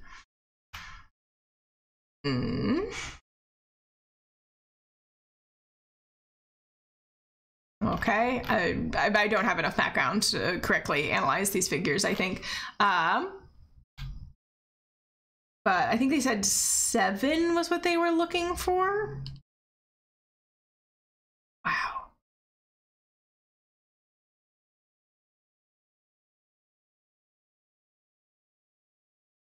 So they're comparing the simulation of generated data versus the training data, and training data versus the training data. Left image is generation, right image is closest match. Those are They look very similar. And then here are some examples for stable diffusion specifically. Selected stable diffusion generations using caption sampled from Lion images. Oh, interesting. Interesting. Okay, so what they're basically saying here is they got the captions from a specific Lion image, and then they used that to generate an image, and then they found the closest matching image in the Lion data set. And the matching image did not have a lot of overlap necessarily with the source image, but it had a lot of some visual similarity using their measure, right? Like there is the same object in the same place with potentially small perturbations. That's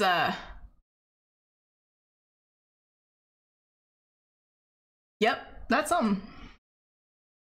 Alexi says it would be interesting to calibrate the model with similar natural images. I'm pretty sure there are somewhere 2 random images which look exactly the same.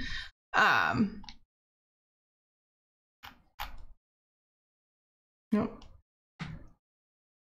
Figure 8, stable diffusion replicates pixel level details, structures, and styles of well-known paintings. So some various examples of that. This one at the bottom here with the sun rising over the shipyards on the water is, I believe, the painting that gave Impressionism its name. It's called something like Impression of Sunset or something.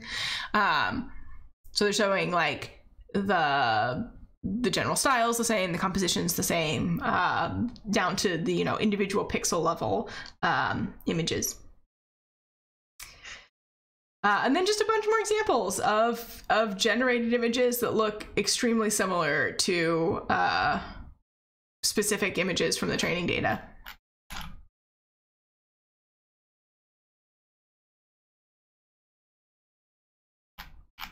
Yep.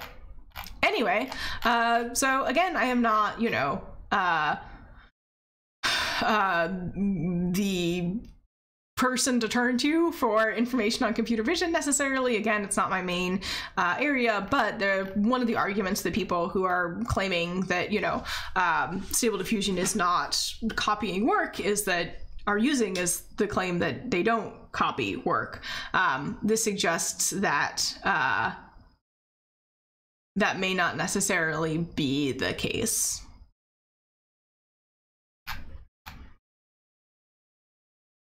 And I'll pop the link in the chat if anyone is interested in reading more. And I think, just very good to know as discussions of stable diffusion and computer-generated images continue. Robbie says, generated ML is in trends, I think. I don't know what you mean there, like Twitter trends? Anyway, so here we have the next thing. So this is from the book Economies of Virtue and AI. And this is page 140. Open Secrets, an interview with Meredith Whittaker, interviewed by Jathan Sadowski and Thao Fan. So I'm just going to sort of scroll down a little bit. We're talking about her work history. She worked at Google for 13 years.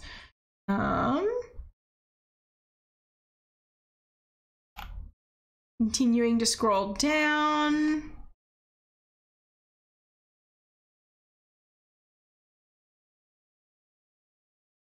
How did I choose linguistics NLP as my main passion? I mean, I don't know that I would necessarily say it's my main passion. It's certainly something I'm interested in. I've always been interested in language. It's something that I find, I don't know, just fascinating, right? And, I think a lot of you are in that bucket as well, judging by the discussions that we have on the channel. But I've also, really enjoyed math. I was on the math team in middle school. I really enjoyed thinking in a sort of formal way about things, and linguistics combined those two. And I really enjoy doing linguistics. I really enjoy asking questions about literature, but also I needed to eat food and pay rent. And most of the jobs in linguistics are in computational linguistics. And, you know, I didn't dislike programming, so I went that direction, and here I am. Yep.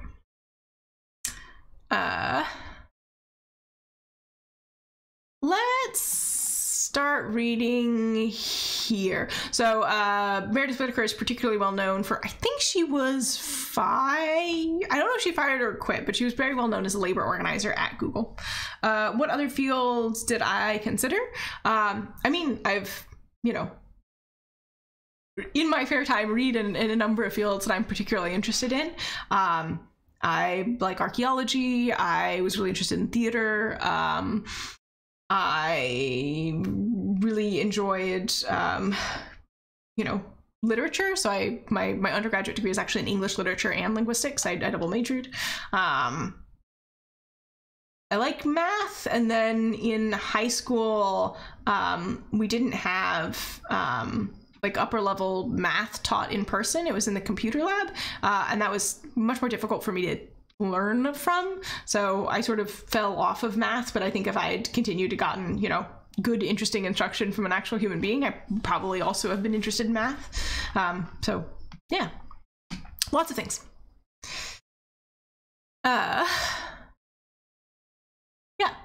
So we're just talking about inflection points while working at Google. There are a number of inflection points. I had an English literature and rhetoric degree, which I was drawn to because that's where the cool kids were at Berkeley. I didn't understand everything I was exposed to there, but there was an affective draw. Like, the weirdos are over there and I love them. I'll read this that doesn't make sense because I'm going to do it in a community with people who seem kind and strange and cool. This was in the early 2000s. Post-structuralism is coursing through the veins of academia, and they're still taking psychoanalysis seriously, and I'm thrown in with barely a map, reading Lacan, I think, and wondering if I even know how to read anymore. I'm so confused. I'm like a child. So I had a lot of exposure to ways of thinking structurally about power, but those approaches had no tangible referent in my daily life at the time. I think it was actually those ideas that later became the tools for grappling with for what I was experiencing at Google. I think it was there that I started returning to Foucault, to Marxist theory, to early anarchist thinkers who weren't taught in college, but who I was familiar with, and suddenly feeling it light up in me as I began to recognize the ways that power was operating.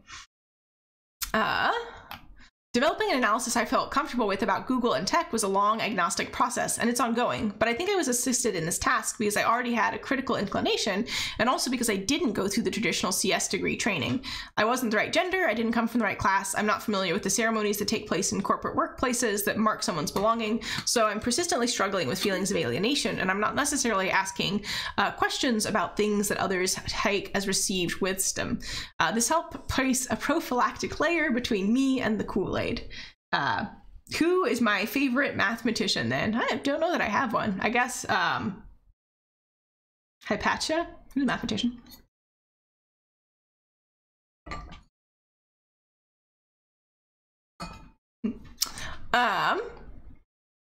I didn't know what a server was when I started. I knew nothing about computational tech, and as I did with the promises that were made by the company as a whole, I took a lot of things at face value, like the claim that Google, quote, organized all the world's information. Okay, cool, everyone's nodding along. This must be a thing that Google does. But then in trying to understand what I figured everyone else knew, I would ask a really stupid question like, what's information? And then, as often as not, a gaping hole would appear as I processed the fact that information meant content formatted in HTML and accessible to a web crawler. I would spin out those questions and revelations. They were like worry beads, but there wasn't an intellectual community I could do that with, so I was isolated and halting, and to handle it, I read a lot. When I learned that a thing called science and technology studies existed, I genuinely almost cried. I had been looking for people to talk to for so long. Yeah, which is not trying to think about things without a community. It's definitely possible, right? But definitely more challenging, and certainly not in the tradition of Western scientific thought. Yeah. talking about specifically tech work as a calling. I think in the tech sector and academia both raise them up. They use themselves up like these are not jobs, these are callings, and you need to love what you do and you need to be devoted with what you do.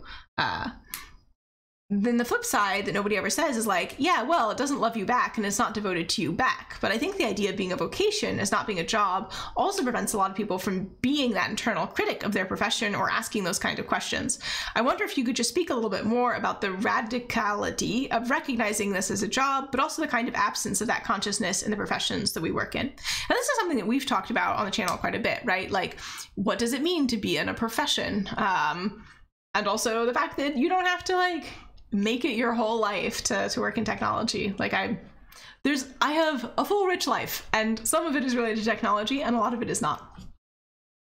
And then Meredith, I think about this a lot because obviously my life arc at Google concluded with a devotion to labor organizing and an interrogation of the question of who is a tech worker, what is tech work, what the F are we doing?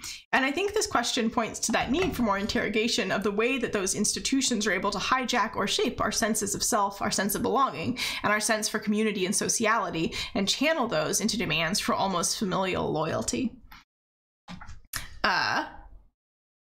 What is at stake for people if they don't view a fancy professional title as a calling or identity? What do they lose if they treat it as a job, the way I treated my dishwashing or retail gigs? What do they lose? This is true in academia and tech. When I talk to academics, which is the milieu I'm in now, the profession-based self-regard is very, very similar to tech. To me, what is so radical and genuinely enjoyable about organizing is the process of breaking down these emotional connections to your employer, to the job, and redirecting this affection, this loyalty to the people around you. This is the process of making solidarity, and solidarity exists when you identify yourself more with who you love and your bonds together than you place in an institutional hierarchy. And I mean, I think we've seen in tech recently that placing too much trust in an institutional hierarchy when those institutions are at the whim of people with power and money and very little qualms about hurting people. Oh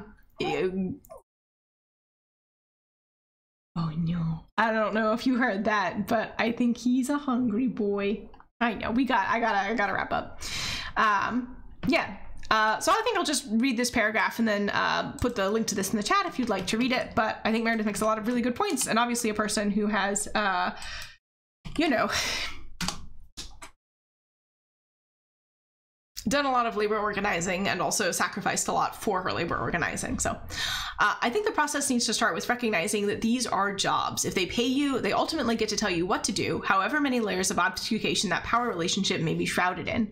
No one actually forgets who pays them, ever. And getting a prize in your job, whether it's an NSF grant or a promotion or tenure, doesn't mean you're a better person. It means you're pleasing those with power over you. Putting it this way cuts the knees of of getting A's for a living. What a way to talk about academia. I mean, she's not wrong.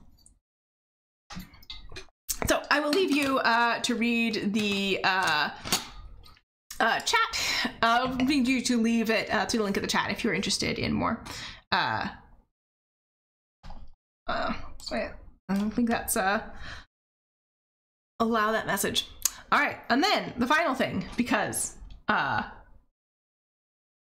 there's a very sad, very hungry dog making big puppy dog eyes at me because he is so sad and hungry. So this is a thesis, which means we are not going to read the whole thing, but let's download this PDF. What if you opened it? There we go. Wait. Oh, I see. BA and MA at the University of Haifa, and then PhD at the University of British Columbia. Okay, so in Canada, as in most of Europe, my impression is that generally you get your master's degree and then you go somewhere else and finish your PhD. In the US, usually you'll get your master's and PhD at the same place. That's what I did. Yeah. Okay, so let's... A lay summary, thank you. Lay in this case meaning non-expert. So in languages, meaningful linguistic units consist of meaningless distinctive units, e.g. the word cat is composed of 3 distinct sounds, kat, none of which contribute a meaning compositionally to the word cat. And as we read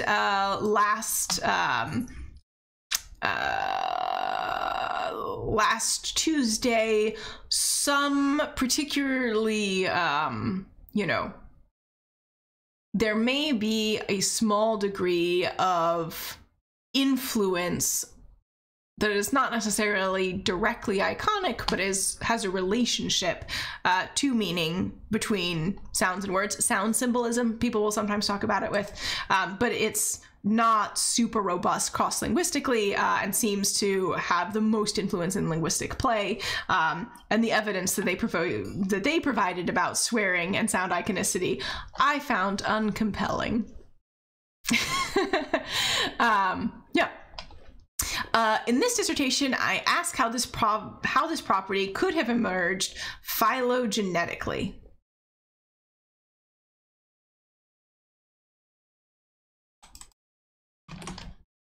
Let's look that up. So Rahul says, hello.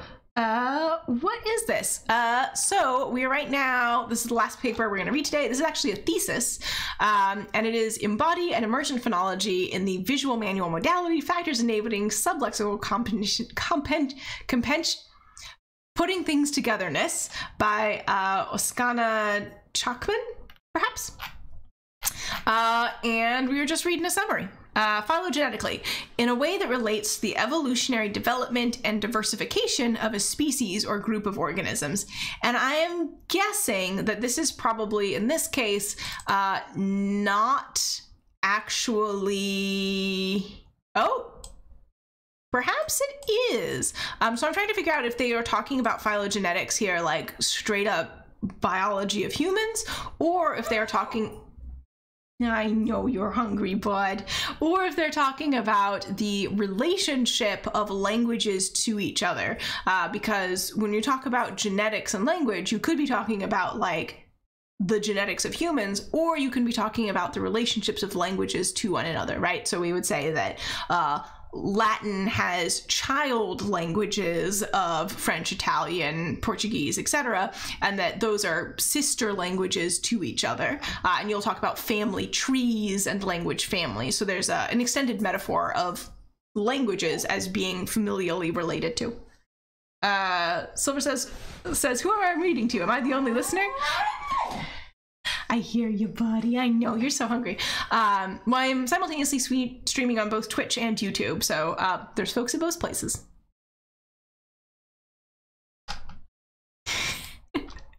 Why am I reading aloud to myself? I'm reading aloud with everyone watching. Hello, and also people listening to the podcast and catching the replay.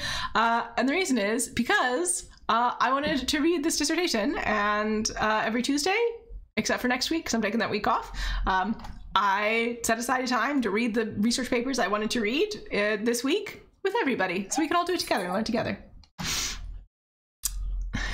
I don't know if you can hear the pew sound, but that is my dog.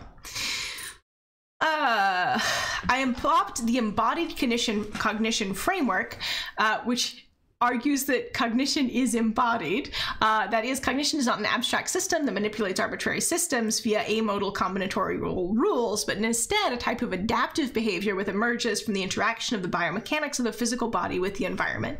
So we've talked about embodied cognition very briefly before. It's something I've read in a little bit. It's not something I've ever worked in. Who's on your committee? Brian on your committee? Let's see.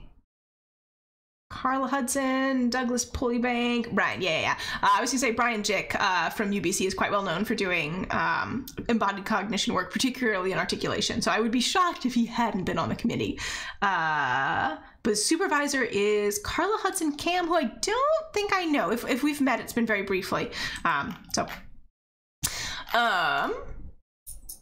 Yes, Brian Jick works in embodied cognition, and basically it's that we think because we are humans with human bodies, and that is necessary to the process of cognition, right? So it's sort of the antithesis of a Descartesian dualistic mind-body complete separation, you can be a brain in a jar sort of stance that some people may have.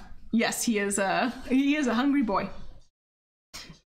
Silver Cool says, are all these big words necessary, or do they sometimes use some of them just to sound more academic and impressive?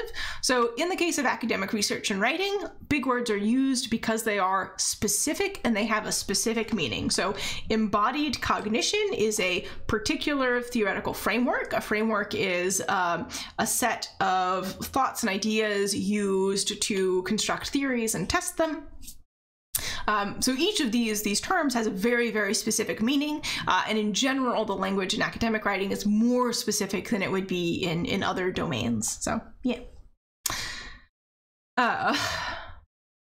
Yeah, so basically rejecting the idea that there's a mind and a body, and, you know, the brain is computer might be another way of thinking about this. Rejecting this idea that the brain is a computer and being like, no, no, no, we have thought and we have, you know, the process of doing cognition because we have human bodies, and that is important. Which emerges from the interaction of the biomechanics, Brian Jacobs' biomechanics, of the physical body with the environment. Explore the role of iconicity and kinematics as contributing phylogenetically to the emergence of the inventory of meaningful sublexical segments that are used to create communicative signs. So here, iconicity, the form and the meaning having a direct relationship to each other, right? So counting on your fingers, 1, 2, 3 is an iconic thing because each finger represents a specific thing. The words 1, 2, and 3 are not iconic. They don't have a direct representation of the concepts of 1, 2, and 3. The Chinese characters for 1, 2, and 3 are iconic, right? 1 is a single line, 2 is 2 lines, and 3 is 3 lines because each line represents a number, right? So there's an iconic relationship there. And kinematics movement as contributing phylogenetically to the emergence of an inventory of meaningful sublexical segments used to create communicative signs. This is a little bit chewy. I would say this is not the like most streamlined possible prose, but there it is. Yes. I'm probably just gonna pick one chapter to skim because if I don't feed my dog, he will revolt. Also, it's been a couple hours. I'm getting tired. So I think. So the thing that I was particularly interested in graduate school was, and there wasn't a lot of work on, was the process of a gesture becoming linguistic. So moving from that purely iconic realm into a linguistic way, and how do we add these, you know, compositional, grammatical elements to it. And I think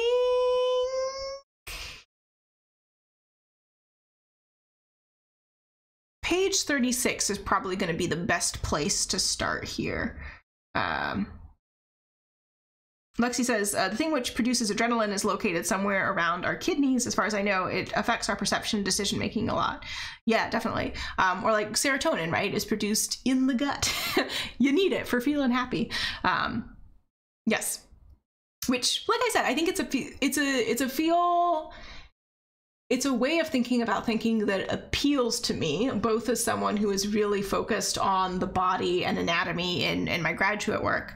I love how you translate into layman's speak. Oh, thank you. That's part of the utility of the stream, right? It appeals to me both as someone who is really interested in, you know, what the limits are of expressing linguistic grammaticality with the body, but also I think I've mentioned this before, I'm a certified personal trainer, or I have a personal trainer certificate. I need to go and sit it in a fancier room to add the CPT title, but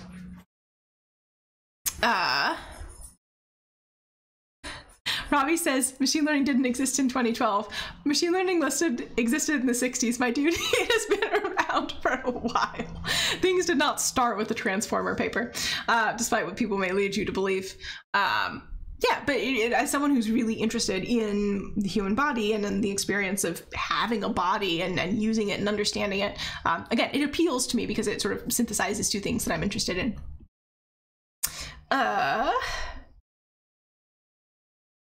Yeah, actually, I'm trying to pick like one thing out of here, but it's like opening a box of chocolates and trying to pick like the one chocolate that you are particularly interested in. Oh, so many of these are so good. because this is really focused on sign languages as well, which is something that I am particularly, again, worked on in graduate school. Movement repetition patterns.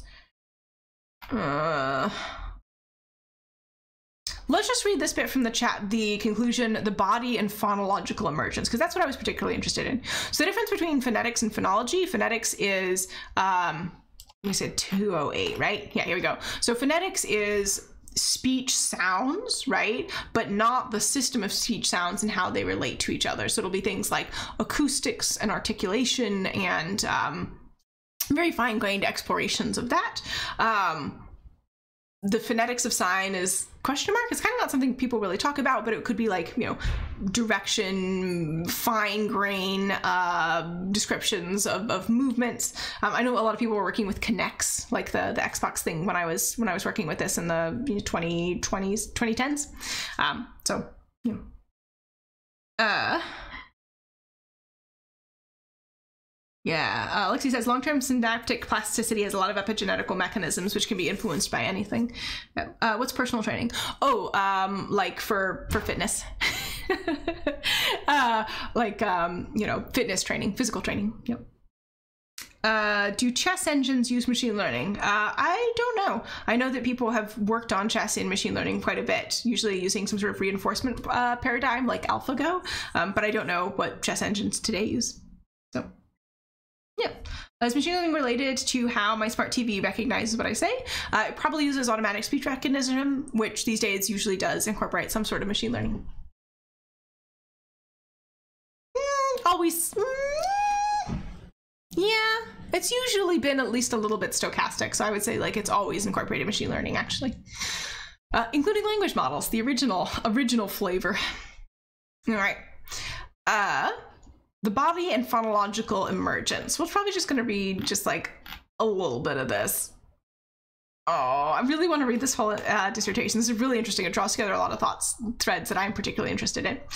The human body is immensely complex, which results in what researchers of biomechanics call the problems of redundancy. There are multiple solutions to any task, such that there is no one straightforward optimal way of doing anything, at least no one optimal way that generalizes across all possible contexts or starting points. A great example of this from articulatory phonetics is there are two ways to produce the R sound. So or they sound identical. In one of them, the tongue body is bunched up or a bunched R. In the other, the tongue body, the tip of the tongue is lifted or a retroflex R. I, having done image studies on myself, I tend to do a retroflex R. Most people tend to do a bunched R.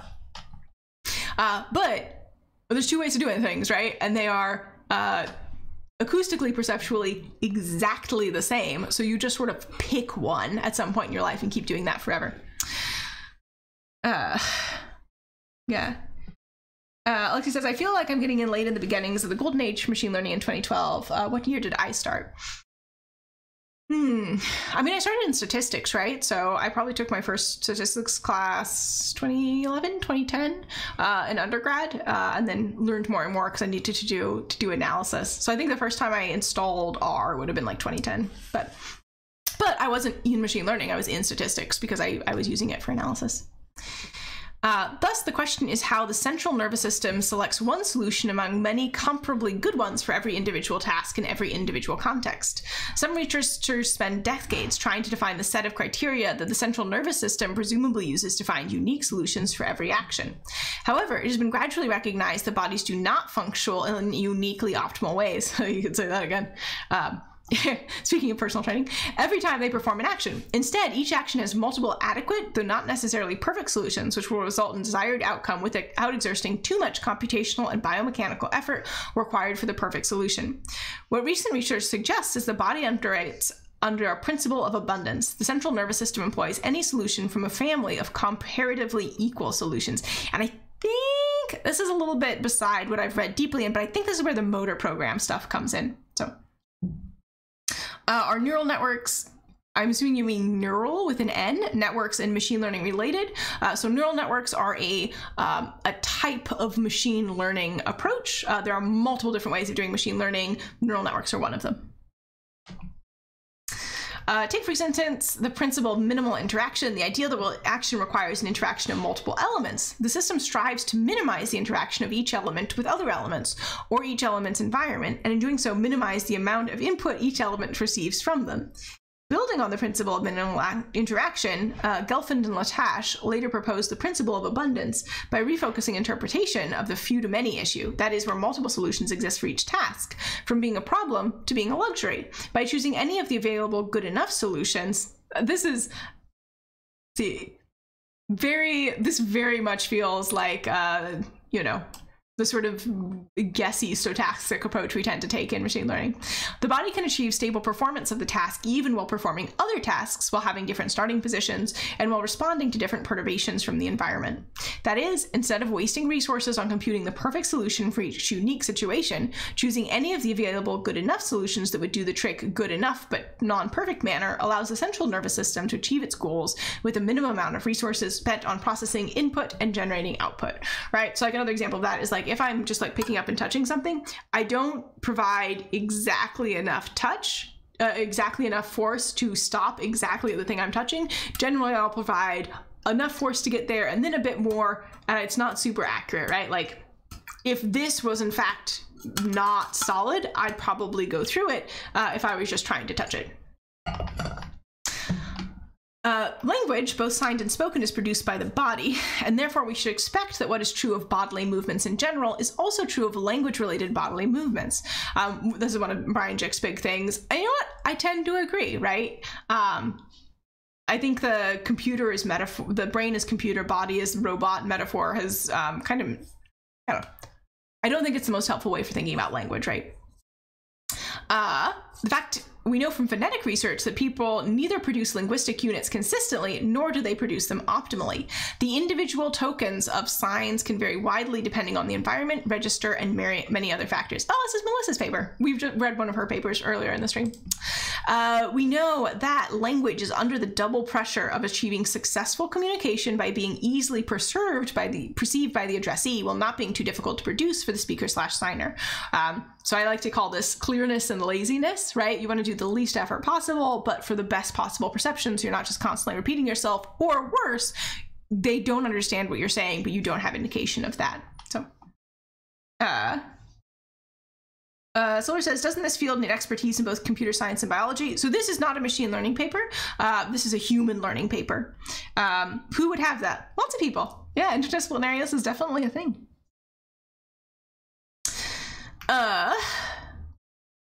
Thus, the production of a linguistic unit does not require a unique, optimal solution for every communication situation, but instead can rely on a family of good enough productions that are similar enough for the perceiver to recognize. So in the 60s and 70s, there was this idea in linguistics that there were invariant units, that something would be repeated exactly every time, which I think comes in no small part from the fact that most linguists are hyperliterate because we grew up in literate societies. So we're used to the idea of compositionality in a writing system where one type day is pretty much exactly like a second type day in the same typeface.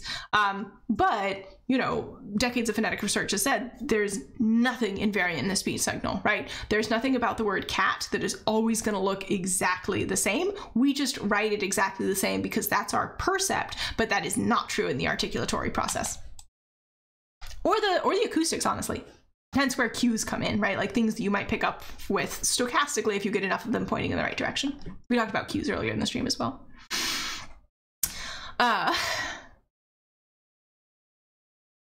I really want to keep reading this, but I do need to wrap up. 3 more paragraphs. One more page.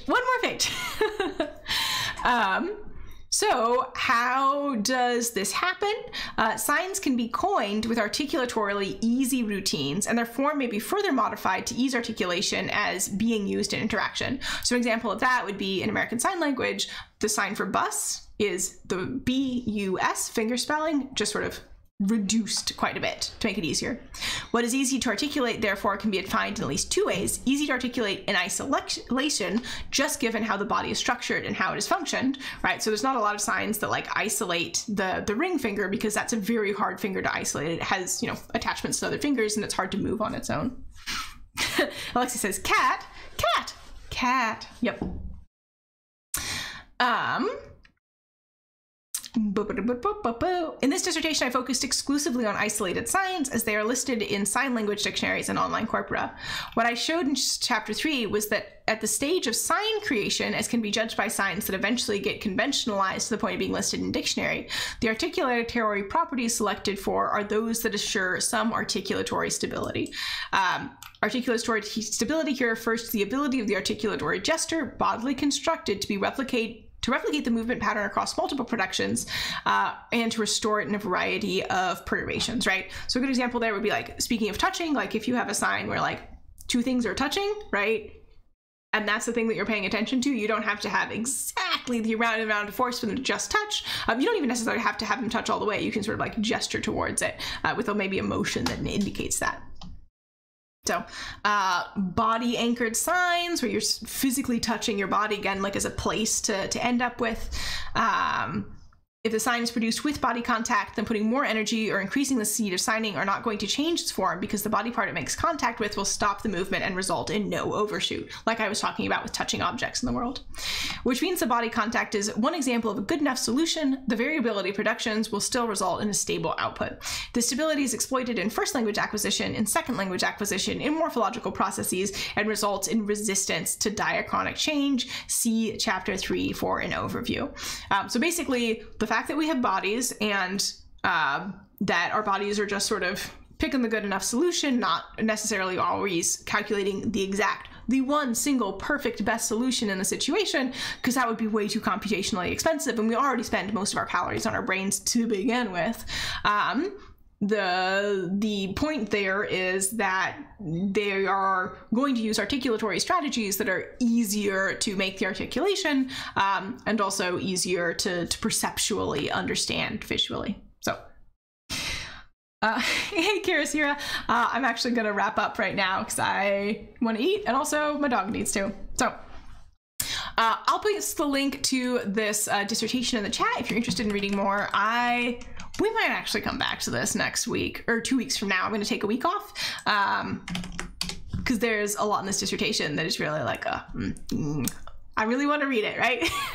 It's sparking my intellectual curiosity. It's making me feel like an undergrad. I want to read more. Lexi says there's some territorial cat dominant struggle happening outside your building. Yeah. Silverhall says, see you later. This is the most unique thing I've seen on Twitch. Oh, thank you. Yeah, check out the paper maybe. Yeah, so I'm gonna wrap it up there. Before I do, I want to say a big thank you to my coffee supporters. I appreciate you all very much. You help this happen.